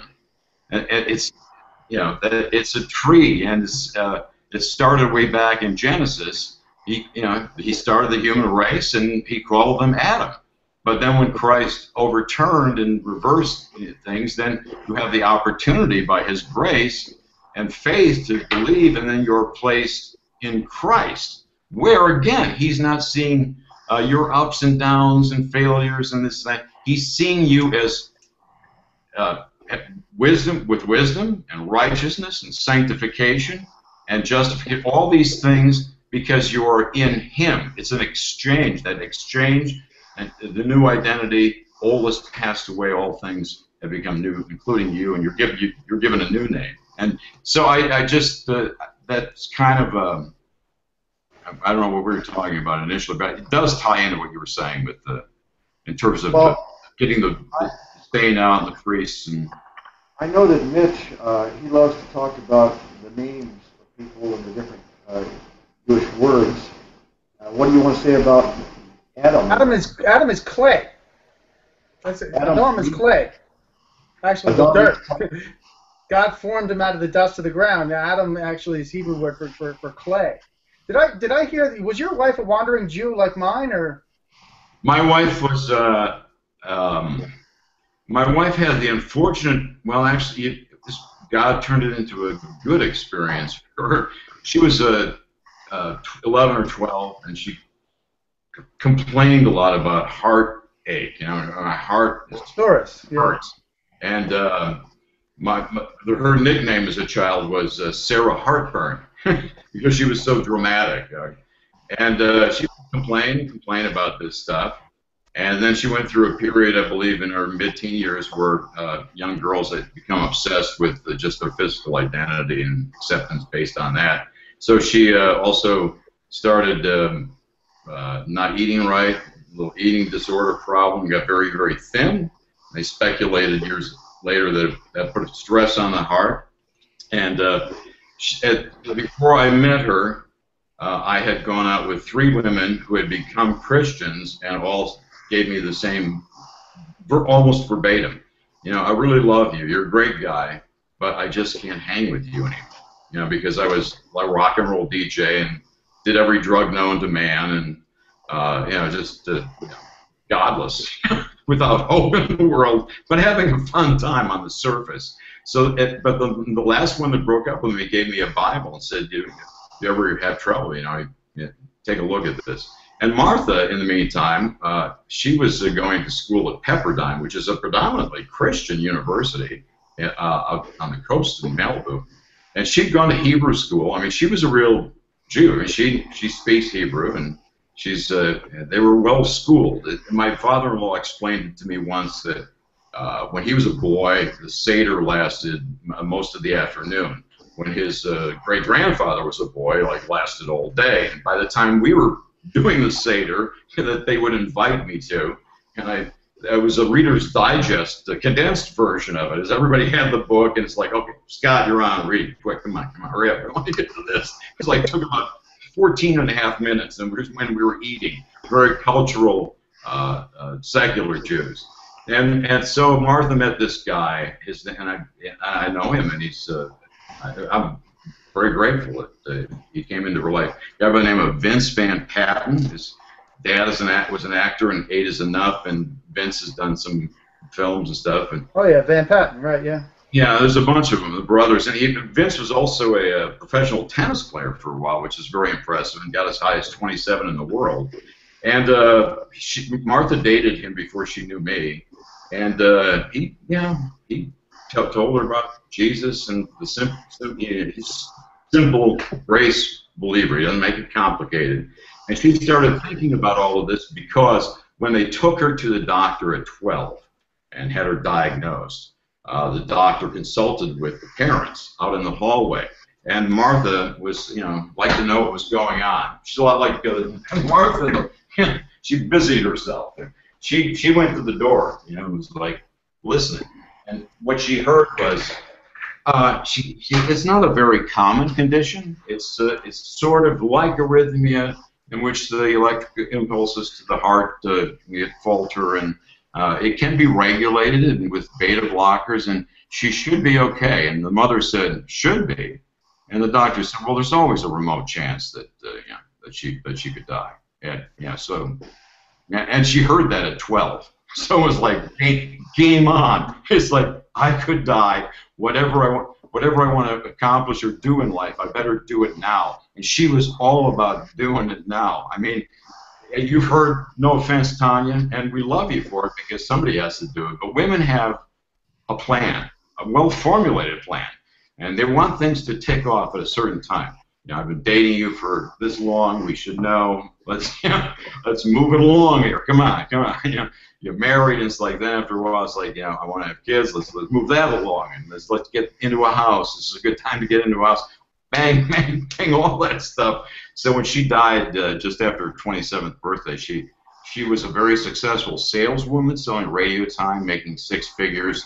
She had her first child. She had taken us from our first house into our second house, that through some sort of bizarre kind of financing that got us in. She was a very highly motivated individual, and I sensed that she didn't really know that she had a great deal of time. As a matter of fact, she stood in church, Jack Hayford's church. I was told this at the funeral. Her best friend came up to me and said, I don't know if I should tell you this, but 6 months ago, Martha and I were at church on a Wednesday night, and she turned to me out of nowhere, and the pastor wasn't talking about this. She said, Hammy, life is really funny. 1 second I can be here talking to you, and the next second we could be standing face to face before God. I thought, and that's exactly, I don't. People argue about, do you go to sleep, or is it out of the body, present with Christ immediately? I don't argue about stuff like that, but it seemed like, Peter was told that he knew it was coming down the pike for him. I mean, if you believe the Holy Spirit leads and guides you into all truth and shows you things to come, I don't think she was fearful of death, but I think she knew she wasn't going to be around long. But she always kept this from me. She told her girlfriends, but she loved me like nobody else ever has. Wow. And she was concerned about it. That's amazing. What a strange part, but strange blessing. What an incredible woman she must have been. Hey, look, we all have a very incredible Savior who has given us His mind and has put a bit of His Spirit in us, and we all. But she tapped into that potential because, like Luke and I were saying the other night, you can learn the gospel, but there's a difference between learning and then surrendering and just really believing. And that's when the transformation and the lightness of being comes, because you realize you're dead. It's like, well, that's a place of no option. There's no options left. Yeah. God doesn't leave you any other option. Yeah. And the truth is, even if you're healthy, people don't understand the futile state that they've inherited, as Peter said. Right. You have to be made cognizant of this. Now, as far as the name is concerned, the new name, I don't know. But to me, it all means loved. To me, my new name is loved of God. John is a good example. John was loved of God. That's boasting in the Lord. Amen. That's, how much He loves me. Before we were, I think the Pilgrim's Progress says we were graceless. So that's my kind of take. But on the Hebrew name, it would be Adam is like clay or dirt, or actually red was another, as close to the Edom, where we get the words for the Edomites were red, but basically made out of the dust, and formed the man. And then the new Adam, the new type, would be the one, Yeshua, who saved us. So I would say that my new name is saved or loved. With a D on the end, and etched, and never removed. Never. It's just clear as can be. John 6:47. You believe you have eternal life. He has eternal life. God doesn't, not an Indian giver, doesn't take it away. And it's because we're saved to His glory. And that, Ephesians talks about that everyone is going to see and marvel at God's grace to us, who the fallen ones think are just animals and don't deserve anything. For His name's sake. Yes, for His name's sake, He's not going to let anybody screw up His batting average. It's 1,000%. He lost but one, and that's all. And Judas is it. Mm-hmm. Everybody else who calls, believes, trusts, He's got him, and they can live a life of wretched access and pay the consequences, perhaps, in this life, or if they have a great constitution, drink and smoke like my grandmother did, and went duck hunting every morning until she was 101 before she finally died. But it's to His glory. Now I know how long I want to live and what I want to do when I'm living there. Yeah, I come out of a rather eccentric family. She was 4'11", liked to go duck hunting, drank bourbon straight, and non-filtered cigarettes were her cigarette of choice. But she was an excellent artist. Hang on, let me just show you one quick thing. This was something. This is one of many. She painted this in 1931. Wow. And nobody else in the family, all we can draw is like overdraw our bank accounts. So I can't etch anything. It's just, it's the grace. The grace is, it's just you're never going to fully understand it, but it's important to keep plugging away at it because there's the freedom, and And I've gotten to the point where I realized on vacation, you owe it to people to make it real simple, because you never know what they went through before we know of God's grace. But they might have, just had a horrible upbringing, and life's dealt them bad things, and they're bitter and they're angry at God, even though they claim not to maybe believe in God. So then, if these street preaching guys and people are confused about what the gospel is, they start saying things. You've got to repent of your sins or go to hell. That the response usually, if they don't say it, is, he can go to hell. He can go, or he can go screw himself. That kind of, you're very angry and bitter. So but you just got to tell them the simple gospel and trust the Holy Spirit that He'll work with you. You stated truth, and He'll let me get into their heart, and I know their experiences and. Forgive us for digressing a little bit here. That's all right. This is interesting and it's fun. So I would say that the street preacher comment you made there, a lot of people who watch these street preachers because of their bad manners and their bad message, they basically say that they can go to hell, not me. Or they say, if that's what a Christian is, I never want to be one. Yeah. So they're not, for the most part, 99 out of 100 street preachers are not ambassadors for Christ. No. They're not telling the true message of salvation, and they're mean-spirited bullies. Okay, let's go on to this. There's only a couple other things we want to cover, and then the rest we'll save for next time, because we still have a lot left to cover in this subject. I know that we've digressed, but I think it's all worthwhile. It's part of fellowship. It doesn't have to always be some structured study. Let me read something from Hebrews. Hebrews 4:14-15 says, seeing then that we have a great high priest that is passed into the heavens, Jesus, the Son of God, let us hold fast our profession. For we have not a high priest which cannot be touched with the feeling of our infirmities, but was in all points tempted like as we are, yet without sin. Let us therefore come boldly into the throne of grace, that we may obtain mercy and find grace to help in time of need. and I'll read Hebrews 7:26 at the same time. For such a high priest became us, who is holy, harmless, undefiled, separate from sinners, and made higher than the heavens, who needeth not daily, as those high priests, to offer up sacrifice for his own sins, and then for the people's. For this he did once, when he offered up himself. For the law maketh men high priests which have infirmity, but the word of the oath, which was since the law, maketh the Son, who is consecrated forevermore.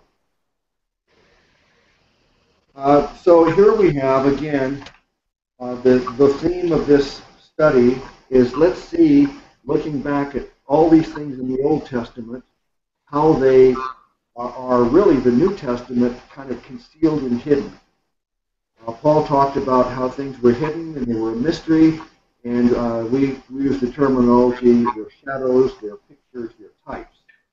So we have this high priest in the Old Testament, and Paul is talking about comparing the high priest, who he was and what he did, compared to our high priest, Jesus Christ, who he is and what he did. I know you guys have something to say about that. Mitch? Well, all right. I've been talking too much. Well, no, you came into the conversation late. The whole book of Hebrews is pointing to the idea here that everything that the Jews were doing up until the point of Christ was coming to a climax, and all the shadows, all of these things, were pointing to one event, and that was Christ coming and dying on the cross for our sins. And so now, why is there a need to go back to the old way, where the high priest got up, daily, which offered up sacrifices that could never take away sins? But this one, once and for all, sat down after it was finished at the right hand of the Father. These words are significant because the fruition of the ritualistic thing that was done year after year came to pass in Christ. And when it did, the Jews wanted to say, oh, well, we'll just keep on doing this. We'll just keep on going back to Moses because we don't want to see what the end of the trail. We just want to keep going the way we were going. And God is saying, no. What was happening here is this was the coming attractions for you to see the sign in the road for when it came. So when it passed by, I said, well, no, God wants us to keep perpetually doing the signs and the sacrifices, and they missed it. They didn't see it. Yeah. And that was the message here, is that who has believed our message, right?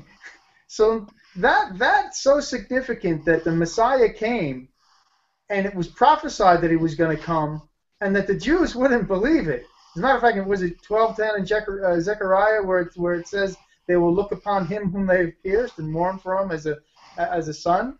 So here you have it. The Jews, it all came to pass that they would be doing this, all of these things that would be pointing towards God, and that they would be blind. They wouldn't be able to see him when he came, unless the Holy Spirit opened up your eyes to see the picture. But the picture was always very clear. Really, if anybody really read the Old Testament to the New Testament, if they see it, if their eyes are open, it's a very clear message. I didn't see it, though. I read the Bible. You didn't see it? Not at first, no. Neither did I, to tell you the truth. Right? Because I went to church. We went to Catholic church. We heard about Jesus, yada, yada, yada. And we were told things. But it wasn't, when I started looking at the Bible, I didn't see it at first, no. I was reading it, trying to learn it, had it in my hands. Then I don't know why God did this. When I said, because I was saying, well, this is a great book. Mm-hmm. It's a wonderful book. Well, we have the Tao, though.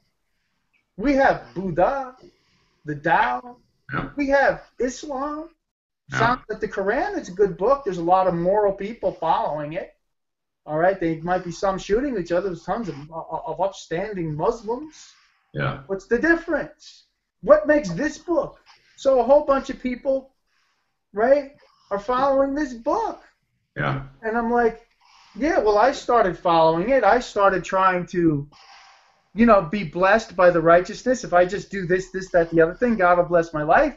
Here, God, look, I did this, I did that, I did the other thing, and I got angry that day. All right, I'll try again. All right, I'm doing good, God. Where's the blessing? Where's it? And I'm like, well, wait a minute. If that's what this book is all about, it doesn't work. It doesn't work. Why? Because I'm unrighteous to begin with. I don't know what. I'm just like praying. I'm having faith, and I want God to change my life and do this, that, the other thing. And I'm like, why does anybody follow this dumb book? Yeah. Right? I mean, this book. I pray it. It should work. It should be like a genie in a bottle. I should rub it, right? The genie should pop out. I should grant my 3 wishes. It should come through. Yeah. So I open up the Bible and I ask God, why is this book not working? And I did one of these. Pink. The stone the builders rejected has become the head of the corner, the capstone, a stone that makes men stumble, and a rock that makes men fall. It was like this. Boom! What did God just do? All of a sudden, my eyes were open and I was saved. I opened up the book, and Jesus was on every page. That's how I got saved. That's what happened. Praise God. Well, really, that's what you just said, the last half a sentence, is really the whole point of this whole subject we're studying. And that is that Jesus is on every page. But you don't see it. When we started this a few weeks ago, the first episode, and I recapped this point today, is that we have the benefit of knowing the end of the story, that the Savior has come. And they were looking forward to a Savior coming, and we look back and say, He came, and we believe in Him.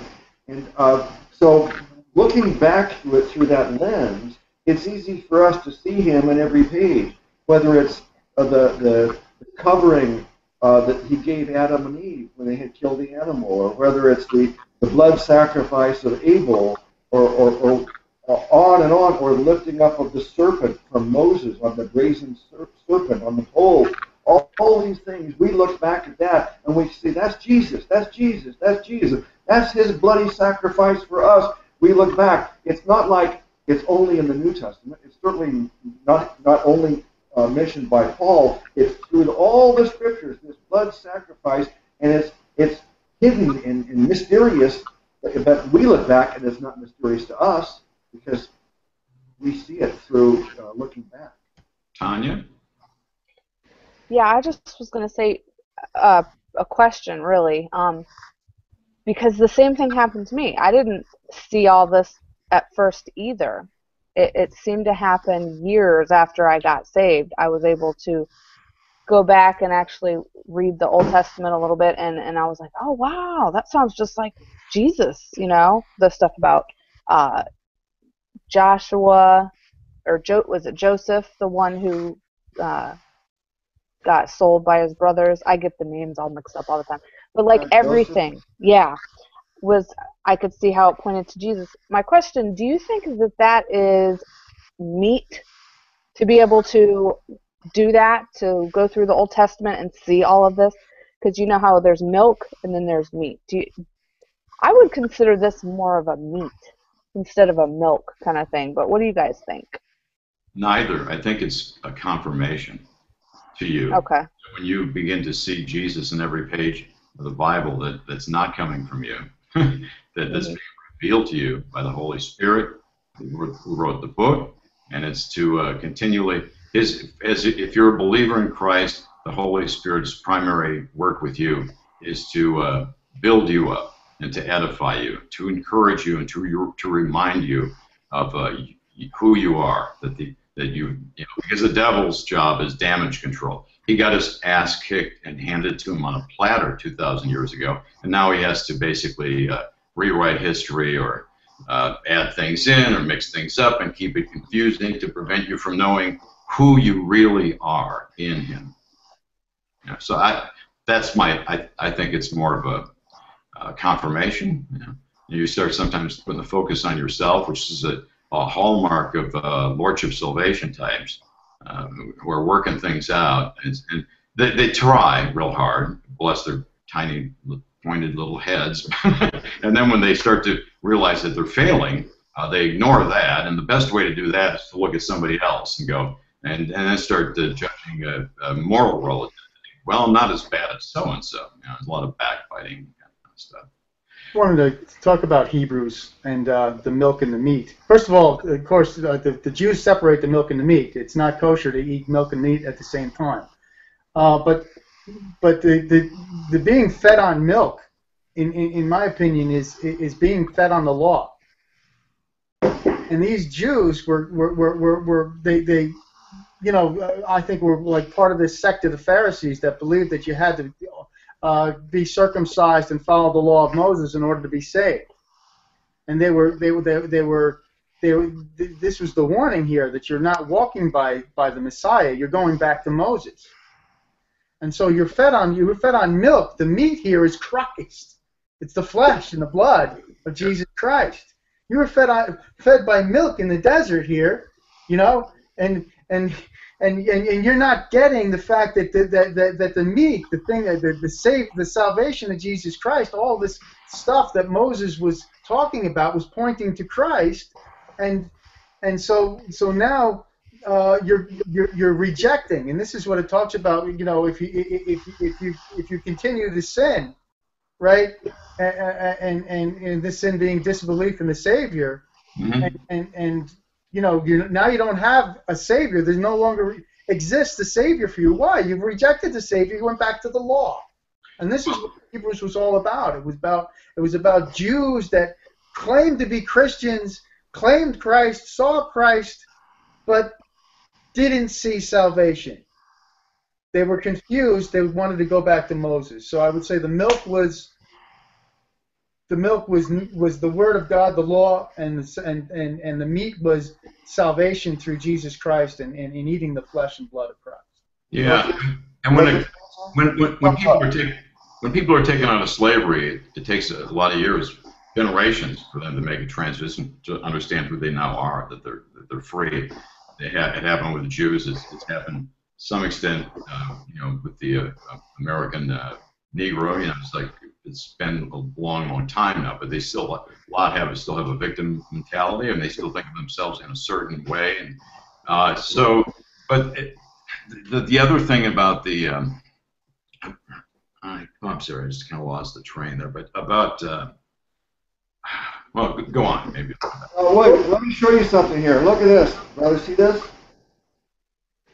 Look at this. See this? Hold on, let me put on my glasses because I can't see anything. Yeah. Now, what I'm going to suggest you do, brothers and sisters, you could get a pen and a piece of paper here, and then when you think of something, you make a little note. And that way you won't have to say, "Oh, I forgot. Give me a minute." I forget to take the notes, though. I forget the notepad. It's just like a vicious circle, isn't it?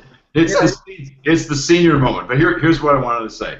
Okay, if we're told that upon believing that these things are imputed to your righteousness and all, and your holiness is contingent upon you being in Him, the fullness of the Godhead lives in you already, and you are Colossians 2:10. You are complete in Him. So then John tells us in an epistle, I think 1 John, he says that Jesus Christ has set Himself apart to meet our need for growth in truth and holiness. So what's being said, to my mind, is that, look, you already are. It's already done. It's a spiritual event here. The flesh has been cut away, and it's removed, a spiritual circumcision, all these things that you can't see in another person. But so the growth is actually, we're going to be bringing you up to speed as to who you really are, and it's an arduous process, because the definition of the gospel to me is if it sounds too good to be true, like wildly too good to be true, then that's probably the gospel. If it's got a little mixture of stuff that maybe you have to do and work this out, and don't forget.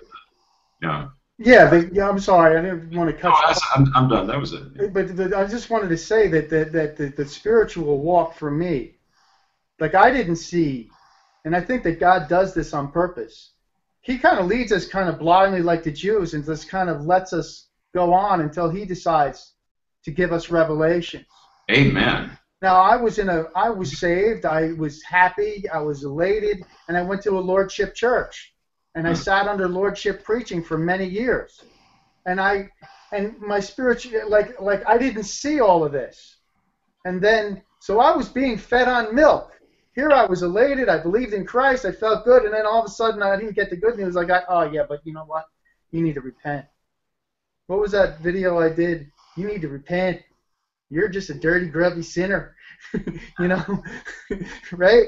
And so now all of a sudden I'm in this grub for all these years, and I'm like halfway limping through my salvation until God like made these events happen, church splits and coming out to being an Arminian church, then back to a Calvinist church, a Grace church, go back and forth to this church and that church, and after being pinballed back and forth a couple times, like a pinball between bumpers, all of a sudden God shakes me up and goes, yeah, but this is grace. Yes. And then all of a sudden I was fed on meat. But first I had to go through being fed on milk for a long time, I would say, and living in this dumb cycle of doing good works, feeling as if God should bless me, God not blessing me, then doing bad works and feeling that God could curse me, and then just being in this big up and down roller coaster cycle of Lordship salvation. Mm-hmm. Mm-hmm. And the feelings of guilt, the feelings of inadequacy, and then to find out what grace was, and then starting to live by grace, and it still haunts me. The guilt still haunts me. It haunts me. And I'm like, why? Well, I did an article on autism and how we particularly have problems because of inadequacies, because of course we're antisocial. It's hard for us to relate to people, and then you go to a church and you can't relate to people, and they're treating you, they're just stepping on you, and you never know why.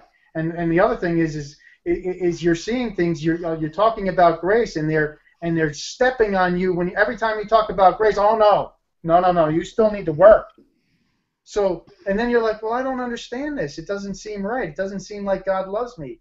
And then you get this hatred. You go, well, why should I love a God that's beating me like this? Yeah. Yeah, everybody taking out works insurance. Yeah, sure, Jesus paid for our sins, but I call them the Yaba tribe. It's like they can't just leave it as the simple gospel, which is only 3 sentences, and it's it's declared as the gospel, so there's no confusion there. I declare unto you the gospel, and then they give it, and then but you still have to not forsake the gathering of the brethren. You're like the Israelites, right? To do this. Yeah, but. Yeah, the missing tribe. You're back in the desert. I'm saved. I'm through the Red Sea. Pharaoh, his chariots are under the water. This is great and wonderful. Oh, I'm back in the desert. Tanya, did you raise your hand to say something? Oh, no. I just know exactly what he's talking about. I've had several of those kind of people that I've had to block. I'd talk about grace, and they'd say, yeah, but faith without works is dead. I mean, every time. And I just block them. Don't you love James? Let me, Martin Luther did. He used this kindling. Let me comment on your last few the subjects you've been discussing here. First of all, the idea of Hebrews, the book of Hebrews, that we were just talking about. I made a video about one of my favorite books of the Bible, and I listed them as John, Galatians, and Hebrews. And I know I've talked to Mitch about this privately a few times about Hebrews. I believe that Paul wrote Hebrews, but because to me Hebrews and Galatians are saying the same thing. Hebrews is like Galatians and John mixed together, because the first chapter of John tells you about the deity of Christ. The Word became flesh and lived among us and so on. And then the first chapter of Hebrews is the best chapter on the deity of Christ you'll find anywhere. But then the rest of Hebrews is like Galatians. It's just basically just saying, keep your Judaism out of this. Judaism doesn't have anything to do with this, except it tells you about, the high priest is Jesus now. Not you forget the old high priest, the old ways of sacrifice. Jesus made the sacrifice. He doesn't have no more sacrifices are needed. He died once for all. So Hebrews and Galatians are basically saying it's faith alone, no religion required. Forget the religion. Keep it. Don't mix it together. So I grew to love Hebrews, even though I feared it for years because I didn't understand it. But the idea, for me, I didn't have the experience that you guys are talking about in terms of being in the works of the Lordship camp. I never was in that camp from the beginning. But what I have done is almost all my time on YouTube has been fighting against the works Lordship salvation people, because they are attacking the blood atonement. They're spitting in the face of our Savior, saying that's not enough. It's not sufficient. Believing in Jesus for your salvation, no, you've got to do your part too.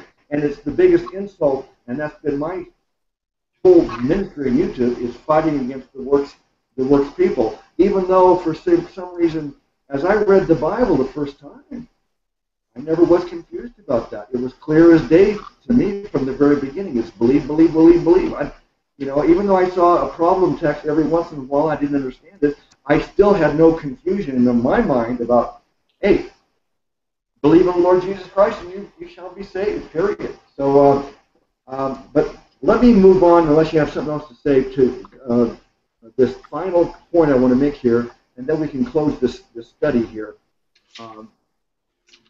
Let's look at, we talked about the veil, what the veil in the temple represented, and then Jesus dying on the cross and the veil being torn, and that representing that the barrier between man and God now is torn open, and man now has access to God because Jesus paid for the sins.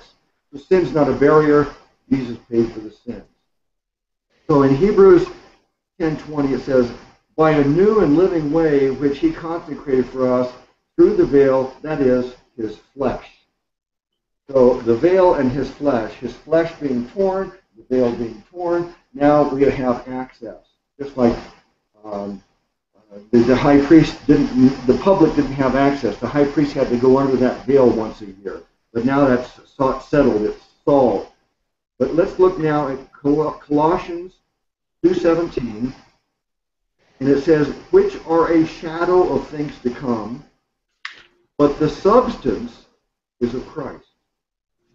Now, this sums up exactly the whole subject of this whole study, and that is that the Old Testament, all these things, the veil, the blood sacrifices, the tabernacle, all those things that we discussed in this whole study for several weeks now, these are a shadow of things to come.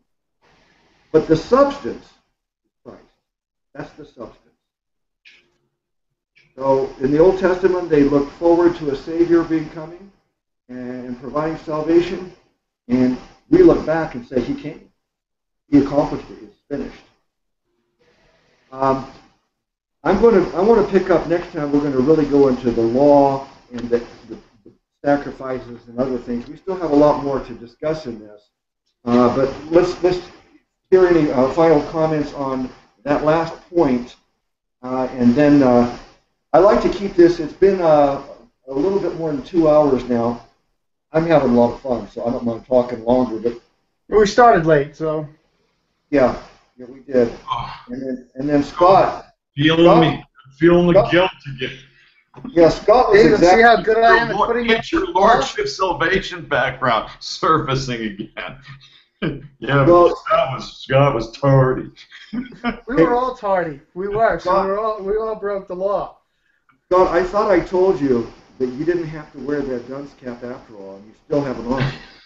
I got shorn a little too much. That it was like so I had a revelation, and then it actually came to fruition. My gosh, I am going bald.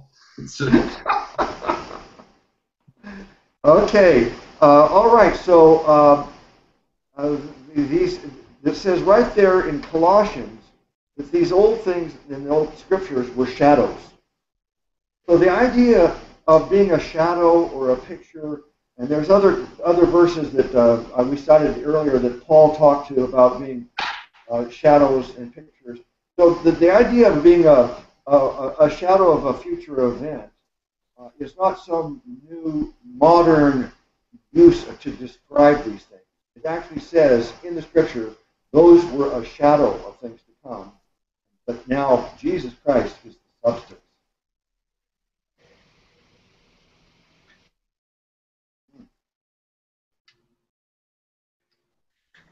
And Tanya is going to make a comment on that, and then I guess what I'll do is I'll close the feed for the world, and then we can talk alone for a little bit, and then I'll go on with other things I've got to do. Tanya? What am I commenting on again? Just about the whole shadowing of Jesus? Yeah, well, either the last point I made or anything you want to say regarding anything we discussed today, but the idea that we get to look back through this lens, we have the benefit. But the people in the Old Testament, they didn't have the benefit that we have. They were like, it's like this. This guy summed it up really well. I don't know who wrote this, but I quoted it several times. It says, it is almost as if the characters in the Old Testament are acting out a play, the meaning of which they are completely unaware. It is only the audience of the play, those who watch in light of solid knowledge of the New Testament, who understand the meaning of the words and events in this play. So we are the audience looking back at these events, but we have the benefit of knowing the end of the story. It's like, there's a lot of really good shows that I like watching. I like watching Battlestar Galactica and The Wire and Game of Thrones and stuff. But when you watch these things the first time, a lot of stuff is revealed to you. But after you've seen it and you watch it a second time or a third time, you learn more because you know it in context. And looking back, you catch things you never caught the first time. And that's how I see, as we go through the Old Testament, we can see things that we didn't realize when we read it originally. Some people start reading the Bible from Genesis 1. A lot of people start reading in Matthew. But wherever you start reading it, you're not going to really understand the whole thing until you first understand Jesus and what he accomplished. And then when you go back, then it is clear. But before then, it's like Paul said, these things were hidden. They were mysteries. And now you should see things clearly. Jesus is the substance. Before, it was all shadowy. Yeah, that's exactly what I was going to say. I even wrote my little note up there so I wouldn't forget that. I think that is the mystery that Paul was talking about. To them, they didn't have the lens of the gospel like we do, and it even said, I can't remember where it was, that Luke, I think it's in Luke or something, that Jesus, and this is before Paul even, that Jesus opened up their understanding to the scriptures so they could go back and do exactly what we're doing, is see Christ all in it. And so I just think that's really cool to be able to do that. And when he saw fit, which is something Luke was alluding to earlier, that we didn't find out that God was one, and monotheism entered the world when God chose to reveal it to one man.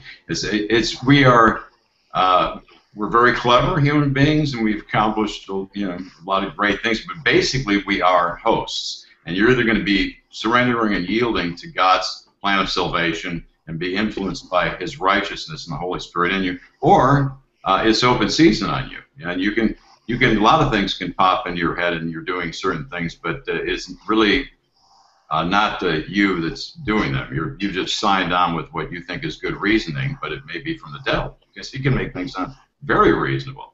A lot of people believe this, the new world order and one world government. Everybody get on the same currency and let's all work together, like Canned Heat sang about in the '60s. You know, sounds good on paper. It's like you're on your communist video. It's like communism, sounds good on video. Mitch did a video on that. But the problem is, you always it looks good on paper, and the intellectuals like it, but inevitably you always have to hire a goon squad to enforce it, because it runs contrary to man's nature, which is to achieve and make his own mark, and have his own accomplishments, and and then it dwindles down to you pretend to pay me and I'll pretend to work. You guys, excuse me for 1 minute. I hate even missing any word you say because you're all so fascinating. Excuse me 1 minute. Yeah, well, I try to do one thing every day. I try to take over the world. That's what I try every day. I'm going to take over the world. It's a certain type of personality profile that I recognize. I have in-laws that live in D.C., and I was just with my daughter in Europe. We were in Geneva, which is second only to New York and the United Nations for being a diplomatic type of center. And I thought, I was taking a walk one night and turned the corner, and these young girls were like looking at me, and I'm going, wow, I'm showing up on the radar. That hasn't happened in 30 years. And then I went another block, and it was even more blatant. And then I turned another corner, and then I saw some of these girls dressed provocatively in storefront windows. And I thought, oh, red light district, yeah. And it went on for blocks and blocks and blocks. There's only about 500,000 people there.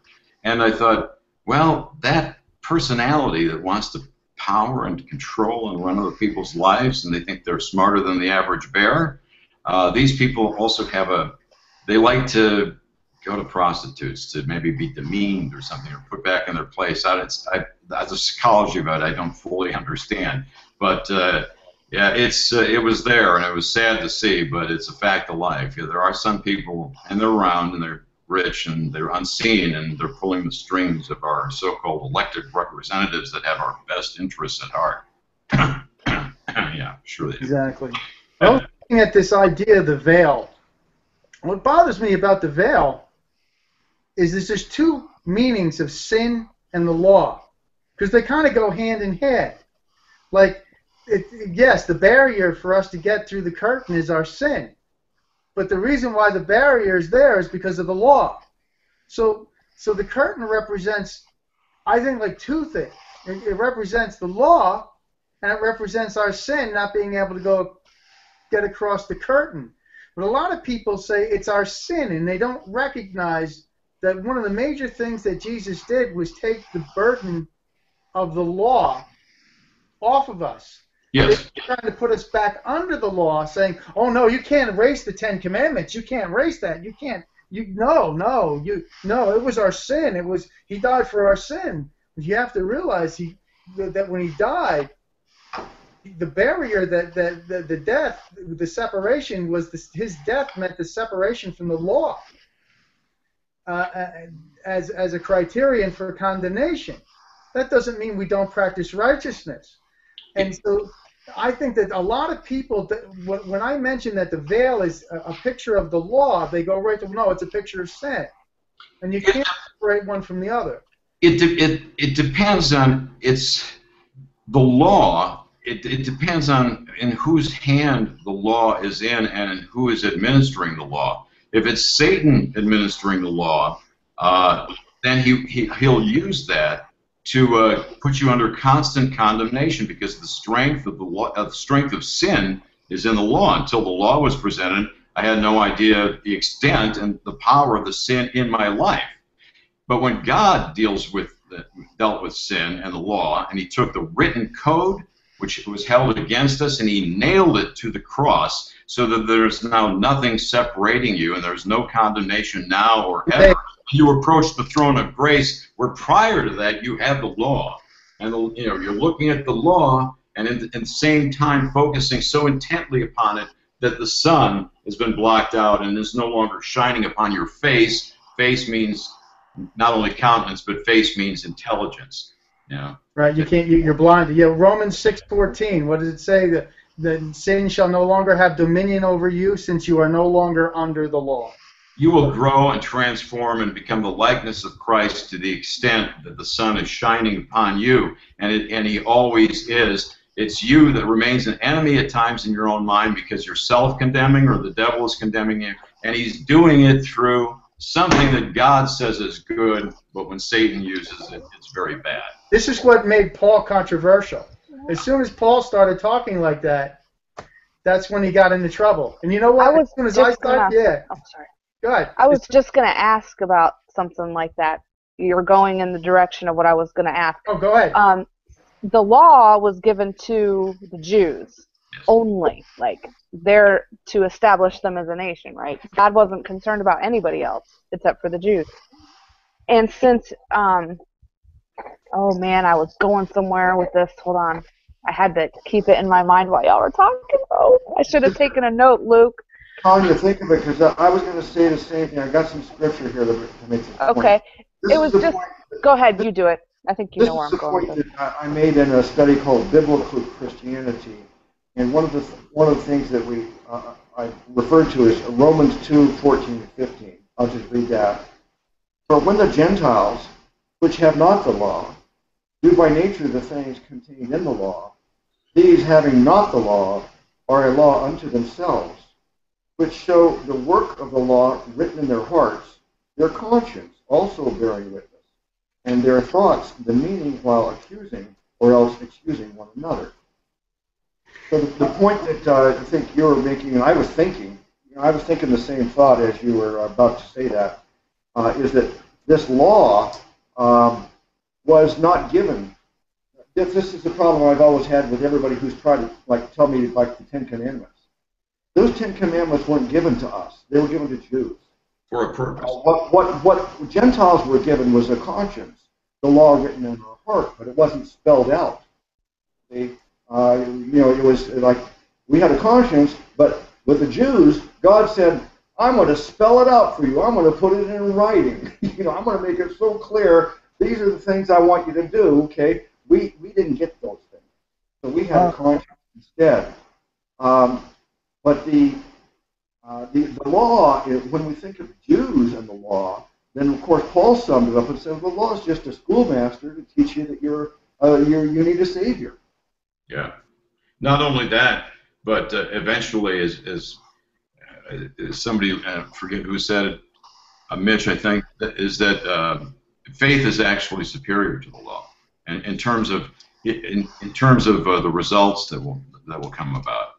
Because you realize there's nothing between you and God, that it's grace, it creates intimacy, honesty, a real relationship. And if you played sports when you were younger, Luke played tennis, and I did some stuff, and I've worked under different types of coaches. There are basically two types: ones who are strict, and if you screw up, they'll let you know, and it's like you're condemned and feel horrible about it. And then the other who are constantly encouraging, and you get a sense that the coach really loves you. John Wooden was a beloved basketball coach and a winning coach, and he remained friends with his former players till the day he died. They loved the guy, and love will always is the most powerful force. Will motivate and bring out the best in people. It's true and sincere, and God's love for us by grace will produce the desired results, but you got to believe, Hey, Mitch. Yep, go ahead. Mitch, this whole subject of the law, that's exactly where we're going to pick up next Sunday. Perfect. We're going to be talking about the law, and then we're going to really go into more detail on the actual sacrifices. So that's right where we want to go next time. So we can end on that now, leading us into it. But okay. What I'm going to do is, first of all, I'm so happy that you two guys can join Tanya and me. Tanya has been faithfully, she's the one that got me started, interested in these Hangouts, and she's helped me with all the technology and just helped me every way she can. So she's been like my #1 sidekick on this all along. And I've had other people come and participate as much as they possibly can. That I really love and value. I hope I can get Lisa Harang back and Salam, Young Baptist back, and others. But having you two guys with me is just such a blessing. Everybody that's been on this panel for all these hangouts we've done, you are my favorite people on YouTube. That's why I have every one of you listed on a section I call Defenders of the Faith, because you are focused on one thing, defending faith alone in Christ alone. That's sufficient. That's what we need. That's what we should be preaching. Yeah. So I'm just thrilled. I mean, I could talk to you guys all night, all day long, but I'm trying to keep the actual broadcast to about 2 hours. Even then, people complain it's too long to watch. So what I'll do is I'm going to let anybody make a final statement here, and then I'm going to end the broadcast, and then we can talk continue the thing here, just talking privately for a little while. Okay. So start off. Who wants to go first? Making like closing statement here. Tanya. I'll go first because I have to go change a diaper. But anyway, not mine, my son's. But anyway, I just wanted to make that clear. I have really enjoyed this, even though I've had to kind of come and go a little bit because I'm here alone with my son. Usually my husband babysits for me when I do these Bible studies, but he's not here. So, okay, he's starting to fuss. I love you guys, and I would love to talk a little more if off air if you want to hang out for a minute. And I'm looking forward to next week because I actually have a lot to say about the law and all of that kind of stuff that we're going to be getting into. I have some questions and everything. Love you too. Tanya, let me give a plug for your Wednesday night show. But Tanya, it's 6 p.m. Pacific and 9 p.m. Eastern. Tanya started a thing last Wednesday. It was a lot of fun. It's called like Bible Trivia. And basically it's just a lot of fellowship, but we turn it into a game and have a fun talking about the Bible and answering trivia questions. So I hope you guys can join Tanya for that. I look forward to that every week too. Yes, and just so people know, Wednesday, it's going to be the first real game for a prize, and the prize is actually going to be my great-great-grandmother's homemade, old-fashioned chocolate fudge. Man. I'm making it. It's not for when it's not hers. It's going to be fresh, but it's good. Older New Testament. Older New Testament. Older New Testament. Older New Testament. It's actually, here's the different topics.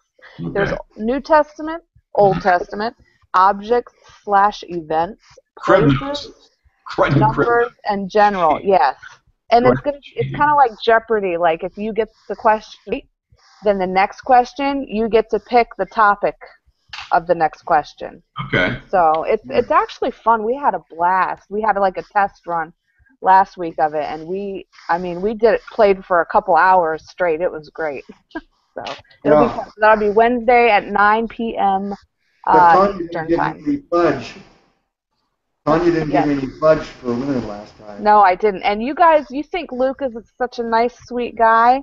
Wait till you see him play Bible trivia. He's quite the competitive dude. I noticed that. Yeah, all tennis players are like that. Well, it's amazing because we're ending this up here. This thing popped up, plug-in unresponsive. And so remember what happened? Oh, no. Yeah, so right now it just happened. So what I'll do is I'm going to ask you guys to say something real quick, and I'll close the show. And then I'm going to start another one just so we can talk for a few more minutes, okay? And then I'll send you guys the link in your email real quick, okay? Sounds good. All right, so Mitch and Scott, just say something here, say goodbye to everybody, and any final comment you want to make. Oh, I wanted to talk about, was it Romans 5:14?